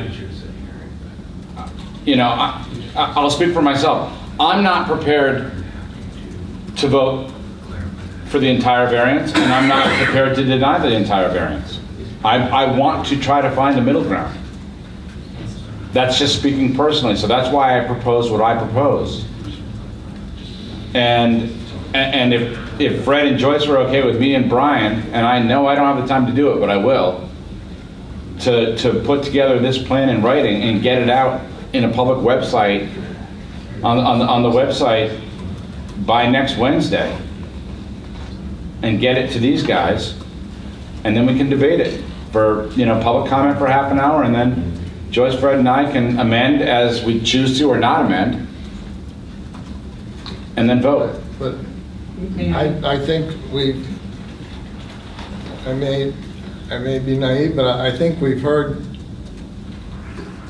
many of the repeating comments again tonight that we've heard before, that we've seen in emails addressed to the three of us, and the trend is full-time police there, and I think that's what I'm hearing from the townspeople, and I think this board is saying we would agree to something less than that, and I guess by asking in 2 weeks for people to come in again, if you want, we'll get the same comments that we already know today. Okay, well, we don't have to. May I? I don't see anything different. Yeah, Donna.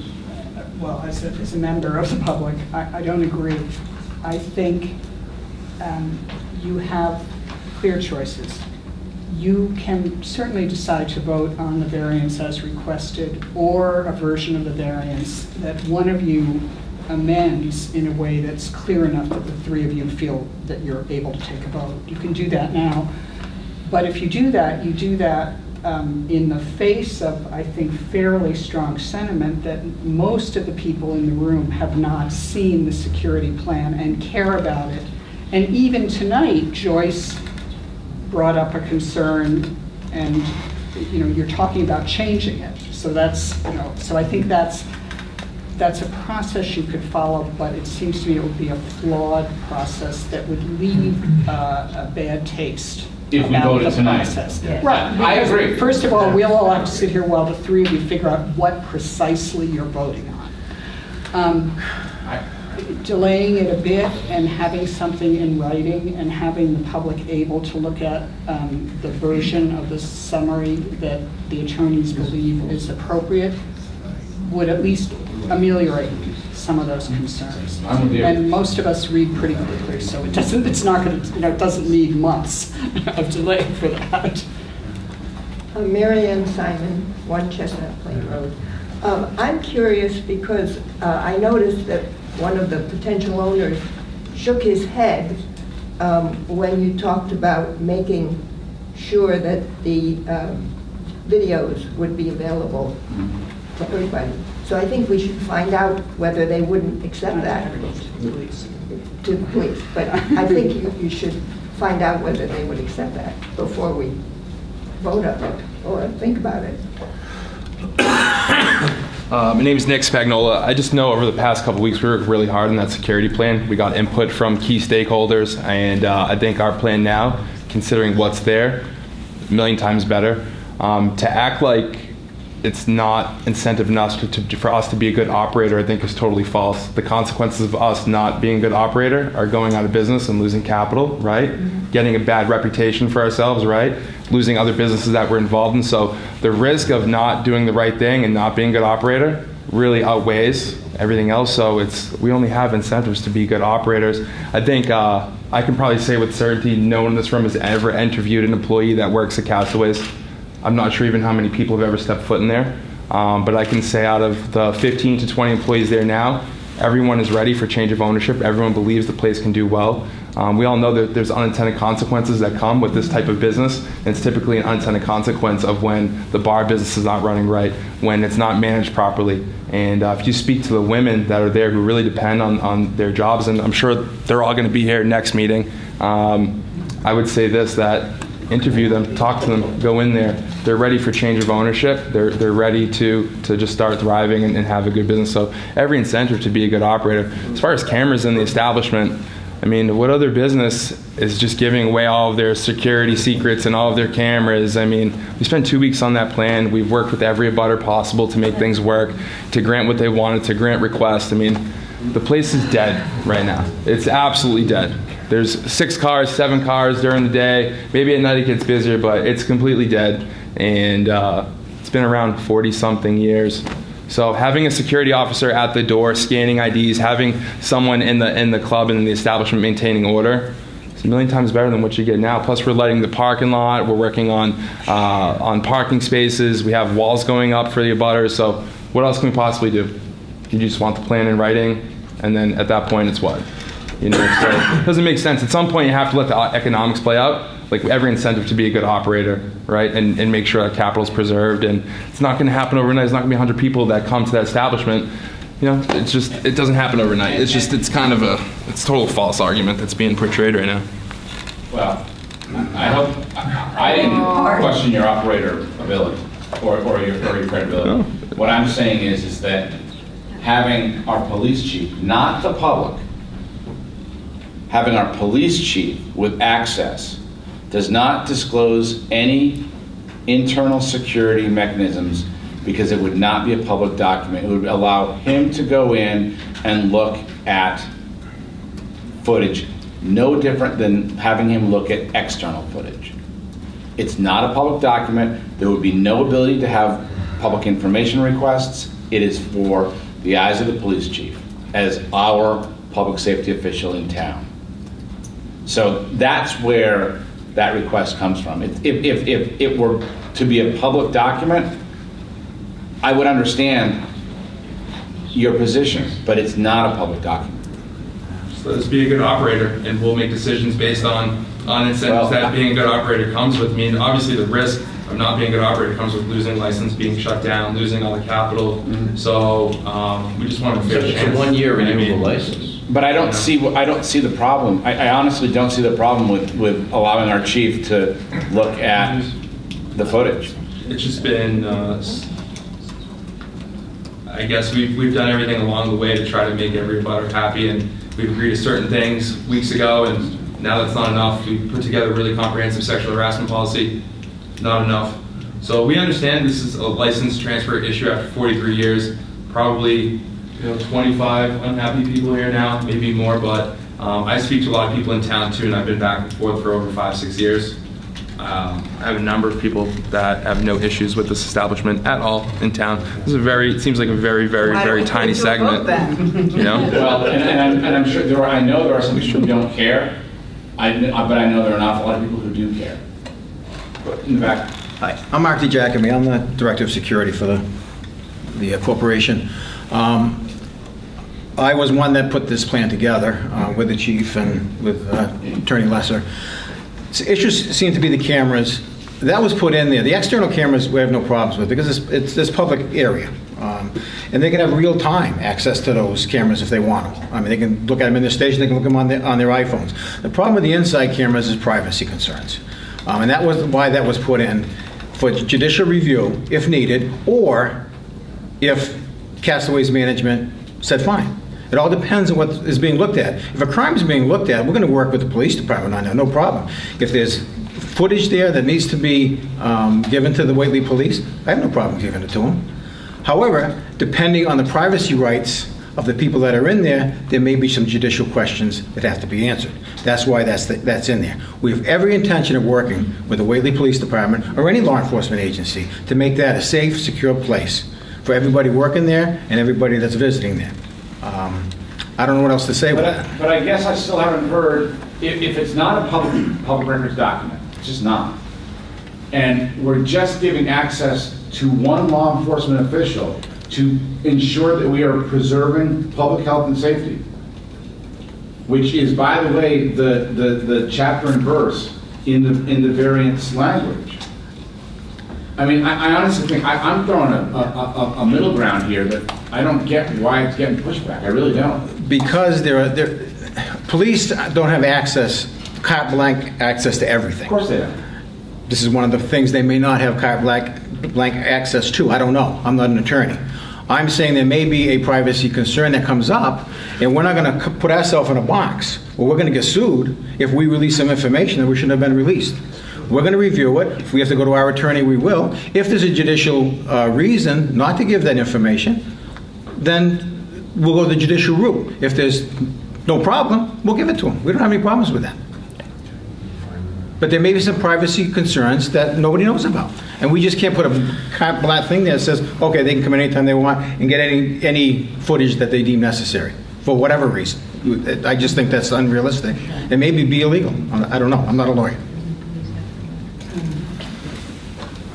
Ann Fadiman, 169 Chestnut Plain. We heard earlier that the only reason why a full-time police officer shouldn't be on duty is that it costs too much money. If the only reason that you would object to that is economic, then what's the difference between a police officer on duty, expensive to you, and a video camera that would be whose contents would be visible only to one police officer at a lower cost? Because we're not going to open our business up to a neighbor calls, or someone, not a neighbor, makes a call, the police have to investigate. So the police are going to come all the time, nonstop, because they have a duty, right, to the public for any call. We're not going to obstruct. There's something actually happened. Why would we? I did. What's the? Because the police. We don't want the police walking in every single day because someone said something. It's like using Yelp reviews to take a stance on something. It's exactly the same thing. What's going to stop you from calling and say, "Hey, I heard something was going on there at Castaways"? That you have actually, it's all hearsay, right? Because everything on Yelp is hearsay, right? May I? Yes? Yeah, Are we in a discussion here? Wait, no. I just wanted to clarify the question that came from here. It's on the exact same subject. Her point was, without a variance, there will be a police officer with his eyes in the location. Yep. Mm-hmm. Yep. Why is that aside? And your problem with that was financial, not security, not privacy. Okay.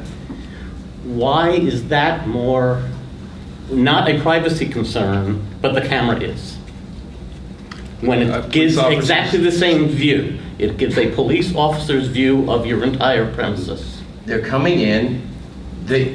They're allowed Again, to be what there business, without a variance. what business has police coming in anytime they wish to That's watch our videos? question. No, serious, answer that. Answer that. What business? What business? Where? Every retail Where? store. Every retail store has. I it. suggest Everywhere you go. that the question of the privacy and the cameras and et cetera be dealt with by our attorneys. And I do also want to suggest that every retail store that I've been into of any size in this area has cameras that are visible. We have and we'll have everybody cameras. knows that the cameras are there. We'll have cameras. And I assume that the police do not have to get a They do. court order to look at that footage. They So do. why Management is complaints. Castaway's different? They do. Your original point was, maybe it is a question for our respective attorneys to look at. This is not an issue we have the ability to settle in this room. Right, no, that's sort of my point about having the attorneys look at this. I would encourage everyone, Joyce, do you have a problem with, before we put it to a vote, do you have a problem with making the amendments that I've suggested to the security plan and the middle ground for the variance to be crafted by me and Brian and then publicly displayed 7 days prior to, a week from tonight? If you mean for the security plan, if it was to work on that wording regarding the interior camera? Yeah. Yeah, and then the other things you're calling middle ground, you're talking about, potentially identifying some times when there would be a police detail, but it would be not, 100% of the time. Correct. So, and you're saying you get it out a week ahead of time, make it public, make it something that all the folks here, here in the room, I suppose, put it on the web. And put it on the web and let people know about it. And basically you're saying that continue the hearing and have something more concrete regarding the security plan. I think I could live with that. And then limit public debate two Wednesdays from tonight. Because no one in this room wants to go through this ad nauseum. Okay. I have no problem, Jonathan, with you sending something to Brian, what you propose for the variance, but I guess I would like to see that before it's presented to the rest of the town. That's not what I'm hearing is going to happen. Brian, you're going to show it to us the next meeting. I guess we have the opportunity to give comments back to Brian, and he could craft a composite or whatever he wants for the board to look at. I think that's more productive than trying to resolve it at a table in 2 weeks. And the other thing is, I guess maybe for a question for our attorney on the variance, according to what Joyce is saying, put what our proposal is for the variance, and if there is certain hours in there that police duty are required, should that be public information? Or is that private information when they're going to have a police officer on duty? Do you want everybody to know it starts at 9 o'clock, so you better leave by 9 if you're not legal for whatever you're doing? That would be public. It's necessarily public. Because that the would be variance public? relates to the requirement of an officer. And on the other point, I would want to comment, there would need to be just one document. People could separately comment, but creating a composite is then going to implicate the open meeting law because it's effectively deliberating remotely. We're keeping the security plan as the security plan, and then we are creating elements to either grant or not grant the variance. Okay. Yeah, I understand that. I have no problem with the security plan. making that change, but just our questions on the variance.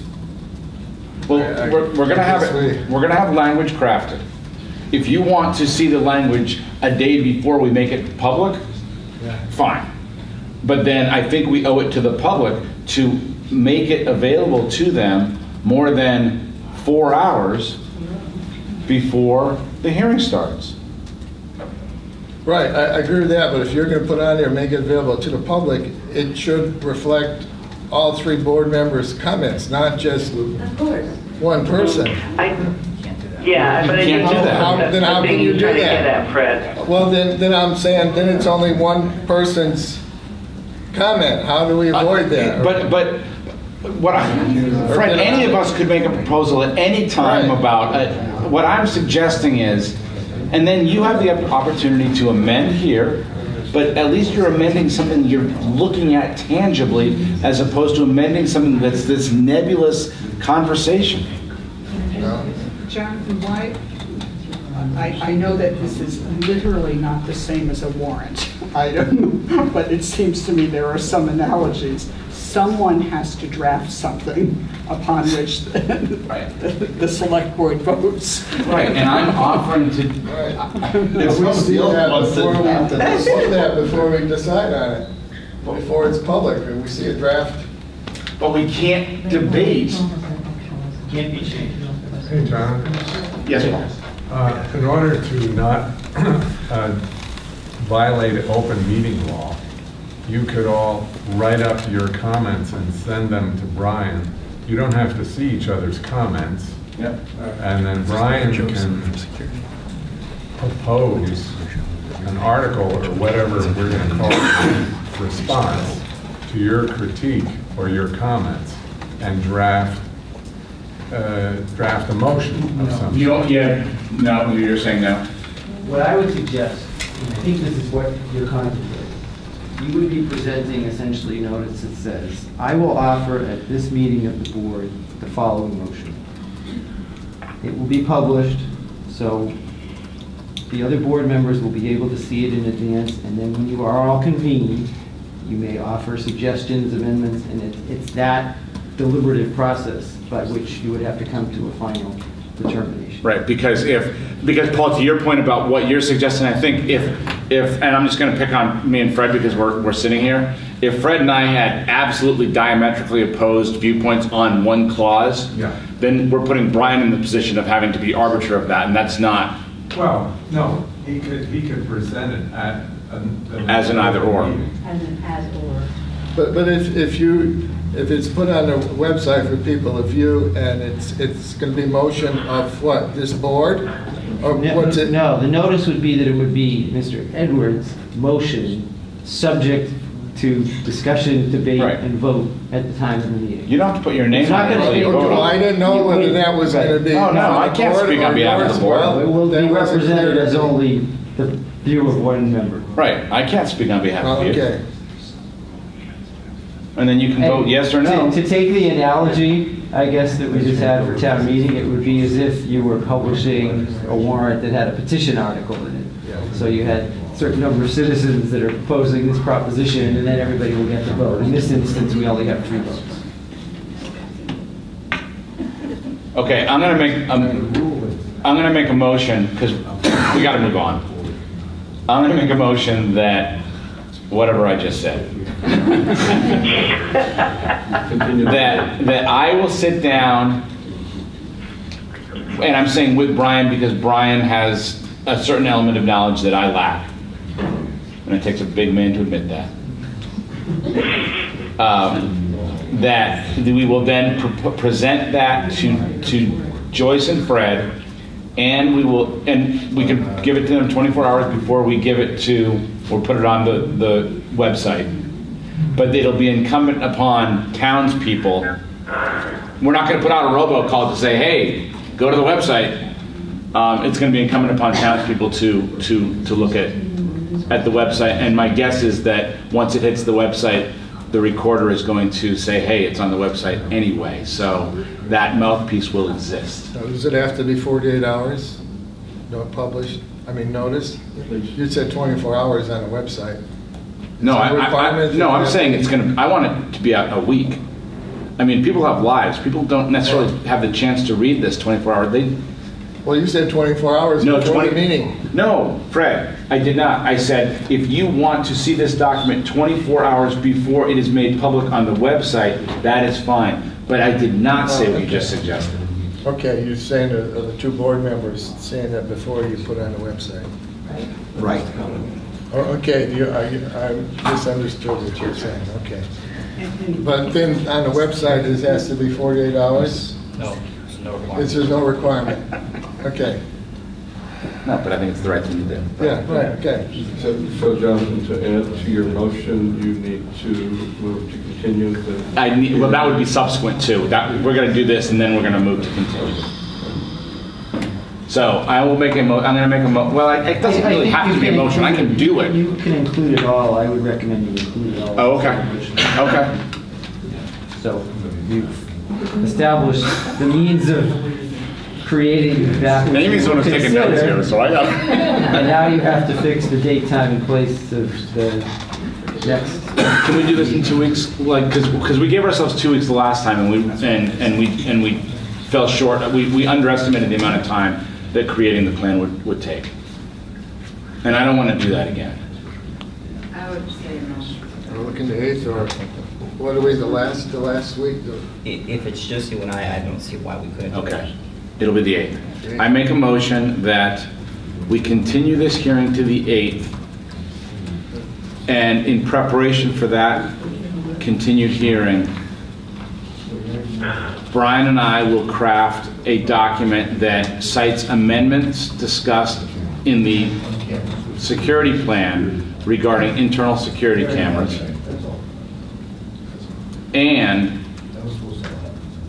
language that amends the variance request, or I believe it's essentially conditions of under which the variance will be granted. Yeah, I would keep it general. I was trying to, sorry. So we'll create something for board consideration by the 8th. Okay. August 8th? August the 8th. What time? 6 p.m. Where? Here. 4 Sandy Lane? 4 Sandy Lane. And our lawyer is comfortable with that going out, their security plan going online? It's not the security plan that's going online. Summary. It's not even that. The motion is merely to put out what would be offered as a motion at the meeting of August 8th for the board's consideration. That's a separate document. For the variance. Right. For the variance. Right. What about? Proposed action on the variance. What are the hours? So the yet to be determined, I think. Excuse me? Yet to be determined. Oh, for the continuation of the hearing?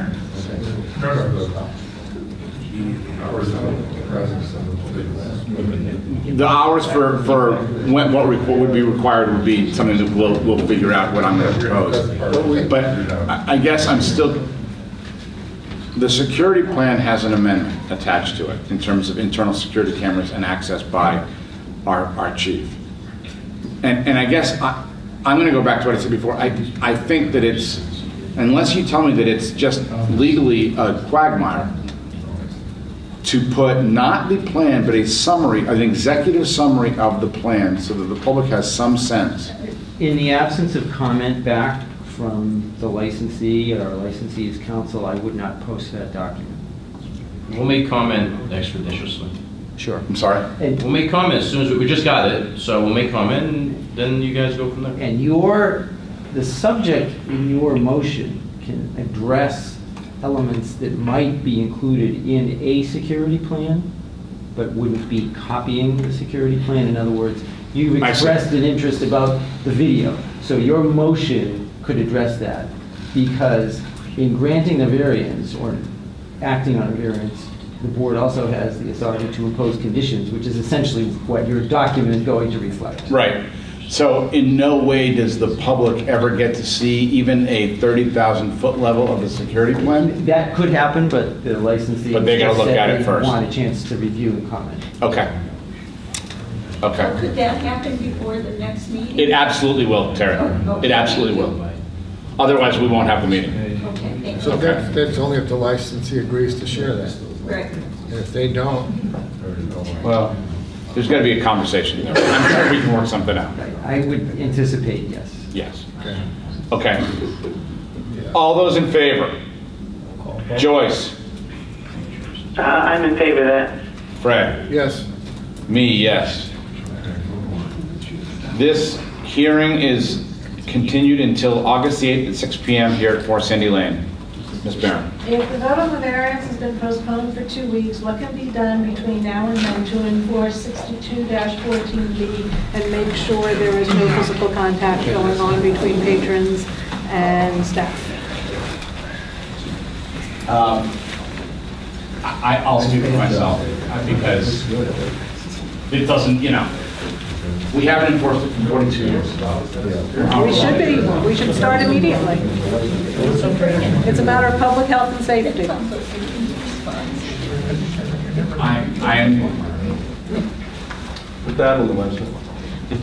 I'm sorry? Put that on the website. Can the police be asked over the next 2 weeks to make regular stops in there? Absolutely. And speak with staff? Absolutely. To let them know, because they probably don't even know that they're doing something illegal. Absolutely. If it hasn't been enforced. Absolutely. That will be done? Yes. Maybe you can go to see the performance. I've been trying to get him to go. Well, with me. I'm not going. You want to come with me? I asked Donna, I asked Becky. All right. Joyce, still with us? I'm sorry, what? Clarification. To try, yeah. I can't hear what you're saying. Town hall, next on the agenda. What about the town hall? He just has a couple questions, Paul. Yeah. Yeah. I just want to be clear, will that next meeting happen if you guys do not agree? I don't know. So it is kind of cloudy. I see no reason why we're not going to agree. Okay, I just want to make sure. Yeah, But if there's a what if? I don't have the witch's crystal ball. So. Yeah, we all wish we did. Yeah, I know.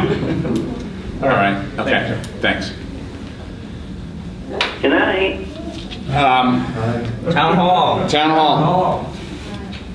Hey, there's a couple of little pinpoints in the back of the room that keep moving back and forth. I think it's 2 people. They should move up a little closer so they can be seen. I just want to hear what's with it. The town hall update. What's the town hall update? Is there a town hall update? There is. The general and subcontractors are continuing to work on punch list items. So we're past the point of major construction being completed, and they're on the punch list items. Fred, the last I heard, they were hoping for substantial completion by the end of the week. I don't know if that's still true or not, but it'll depend on how quick these items get done. But the finish line is definitely in sight. Is there going to be a grand opening? So Yes. The board talked last time. I don't know if we officially said it, but apparently not until September. Okay. Until September. Yeah. This September. Good work, guys. I miss you all. Oh yeah, I'm sure. Don't be a stranger. Okay. We'll put you on a committee if you want. I'm on too. All right. We're gonna move through this Okay. post haste. 2018 state primary election, signed election warrant.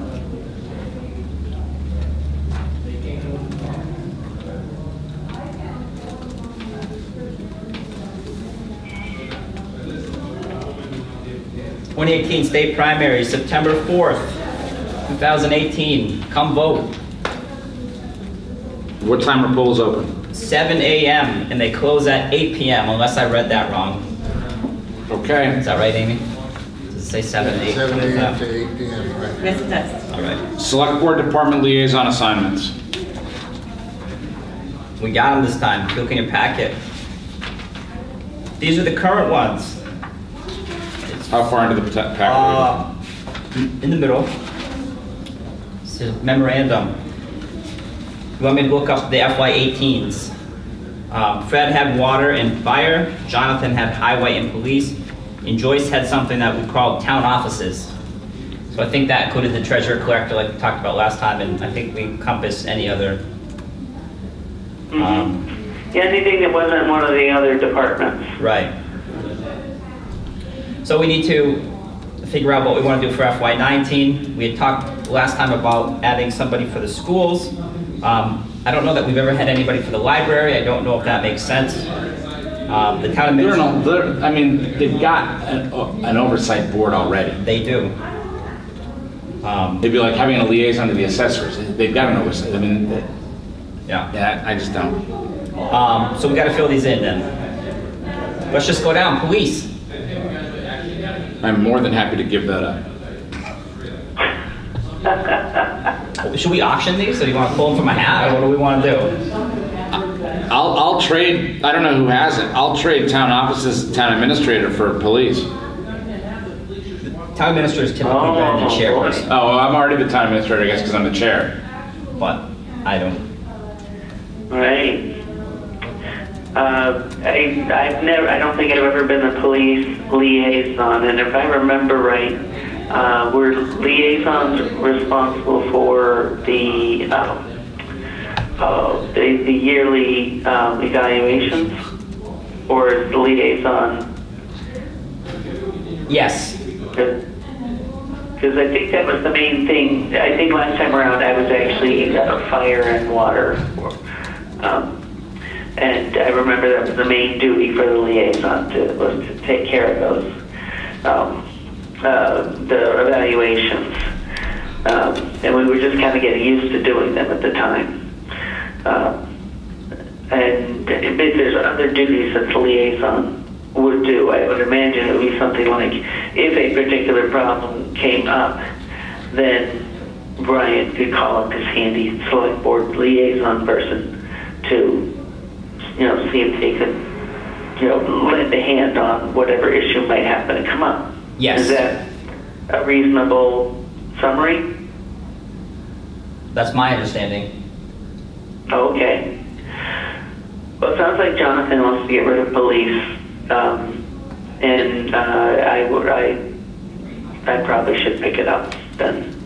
If Jonathan would want a little break from the police, and he can have the town offices, we can swap those. Yep. We'll vote on these all together, all right? Okay, so. Okay. JPF, fire. I would continue to do fire and also water, I guess. Oh, you have those now? Yes. Yeah. Via fire and water. Funny how those go together. Yeah. FO. They're next to each other, buildings. Well, I'll keep highway. Okay. Yeah. All right. Joyce has schools. Yeah, I would be fine with being a school liaison. Although I don't believe there are any employee evaluations that go with that. That's mainly, I think it would be mainly trying to keep communication open, especially with the new principal.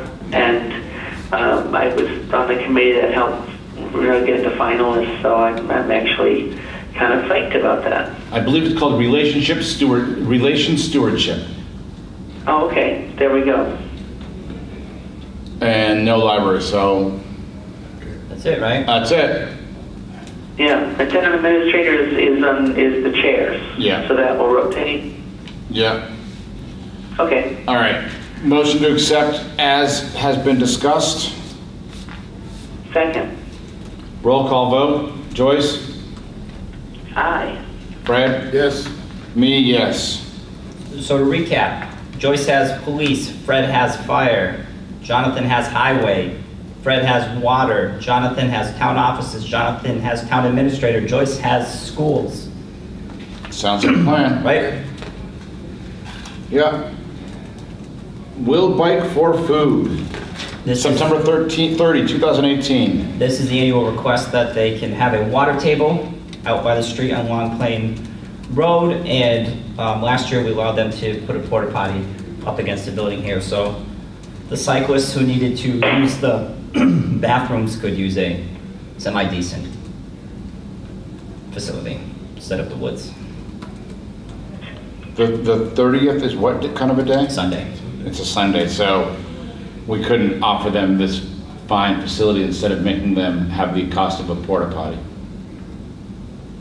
Typically not open. Right, okay.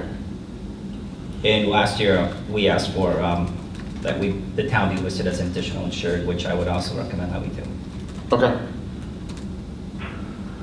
All right. Historic preservation, I'm good. Yeah, that sounds reasonable to me. Does that need a vote or no? Sounds like It did. Doesn't need a vote. Does it? No, Okay. Historic preservation restriction, 194 Chestnut Plain Road. Jonathan will be happy that I have not received the final copy back from Mass Historic yet. So we don't have anything to take action on. Okay. Franklin Regional Planning Board, appointment of representative. I think it should be the chair of our planning board or the vice chair of our planning board. Well, the planning board gets to represent, there's a select board representative and a planning board representative. And you each get to pick somebody. I was the lucky person last time. I'm happy to do it again. Oh, you said the magic words. I will say my attendance has not been great at these meetings. I recall I was in that boat several years ago, and I echo the attendance challenge. Amy. Is that planning board been going? I don't know. Do you get minutes of them? The meetings? Yes. Okay. I say temporarily, Brian, but we can revisit it. Yeah. Brian, until further notice. It's fine with me. So less paperwork that way. Yeah. Okay, request to increase library petty cash limit from $100 to $200. So we have a request, just like you said. Candace had talked to me about it, and it's essentially how much cash they can have on hand. She uses it to buy, they use it for postage, for buying refreshments for the events that they have, and they're finding out that they're bumping up against their current limit when they have multiple events happening at one time before they get petty cash reimbursed. So that's what the request is. And the agenda, I made a mistake on the agenda. Their current limit is $125, so they're asking to increase it by $75. I'm fine with it. I don't see any reason. That's fine. Yeah. They seem to actually be doing something great with the money that they're doing, so not tie their hands. Yeah, they're doing good stuff. Okay, that's done. Town administrator updates? Town administrator updates. I know you guys have been waiting for this. I have. I know that one guy has. He waits every time. I have an email that's in the packet that I received from Michelle Padula from Mass Department of Agriculture, and it was just notification that they received two applications to the APR program from Whately landowners. That still has to go through the process, but it was the ones that were received was a parcel on River Road owned by Francis Sobieski and a parcel on Long Plain Road owned by Lawrence and Nancy Ashman. So if those are approved by the Department of Agriculture, we will see those. What we've seen in the past, at least, has been applications for CPA funds to cover the match. Yep. But just a heads up that those have been submitted. Okay. The next page is, this was just notification to the town that there's a Housing Choice Small Town Capital Grant Program.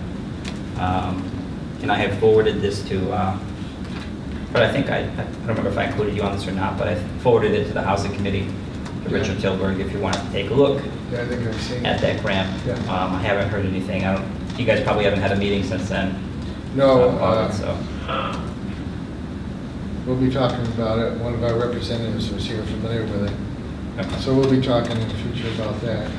Don't know if we'll submit something by the date there, I don't know. Yeah.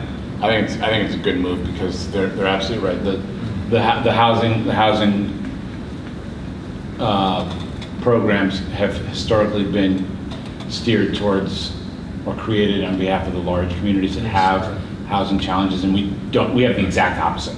So I think this is great, and we should really look at that. Just wanted to let you know that I've been working with Darcy, told you, the cemetery commissioner, on putting together their request for quotes for these phase 3 of the cemetery stone restoration.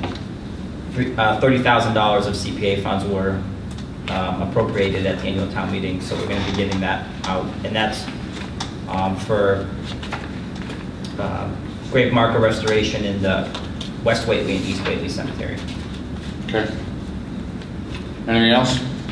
I wanted to bring up to date that I met with Keith Bardwell, Bob Lesko, and Mark Boussier to look at the, if you recall a while back, we had talked about pursuing purchase of a generator, used generator that used to be at Deerfield Academy. And we went and checked it out, and Mark's going to get back to me with what he thinks the scope of work would be and the cost estimates for installing that, like we talked about at the elementary school, which is the town's regional, not regional, it's the local emergency shelter.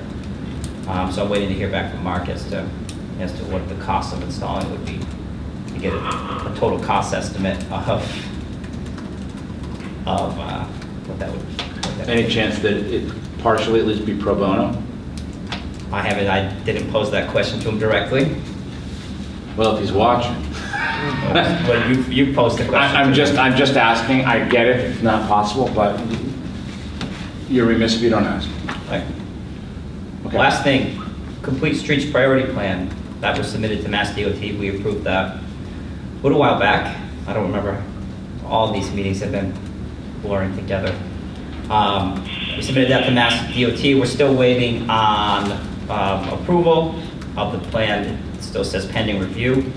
The hope is that we'll have an application in place, I believe, for this fall. I think the deadline is in October. It would be great if we get that approved and we can have a discussion about which of those projects we may want to pursue funding for. Yep. So I believe I saw in one of the most recent state budgets that the Complete Streets program was funded again for FY19. So I think it's in the budget, yeah. So it would be good if we could get in line for money, because somebody's going to get it. So yep. Just like the bridge projects. We should write letters to the appropriate individuals to make sure that they're also supporting our request. Yeah. All right. Anything else? Stay dry when you leave. I have one minor thing.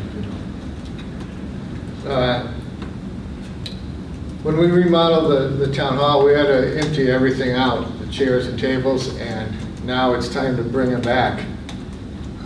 They haven't been cleaned or anything done in 50 years, close to 50 years.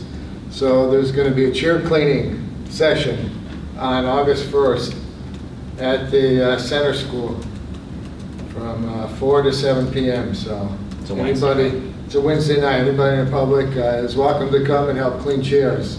There's over 150 chairs that need to be cleaned and brought back. So the plan is to do that before we have any activity in the town hall. So.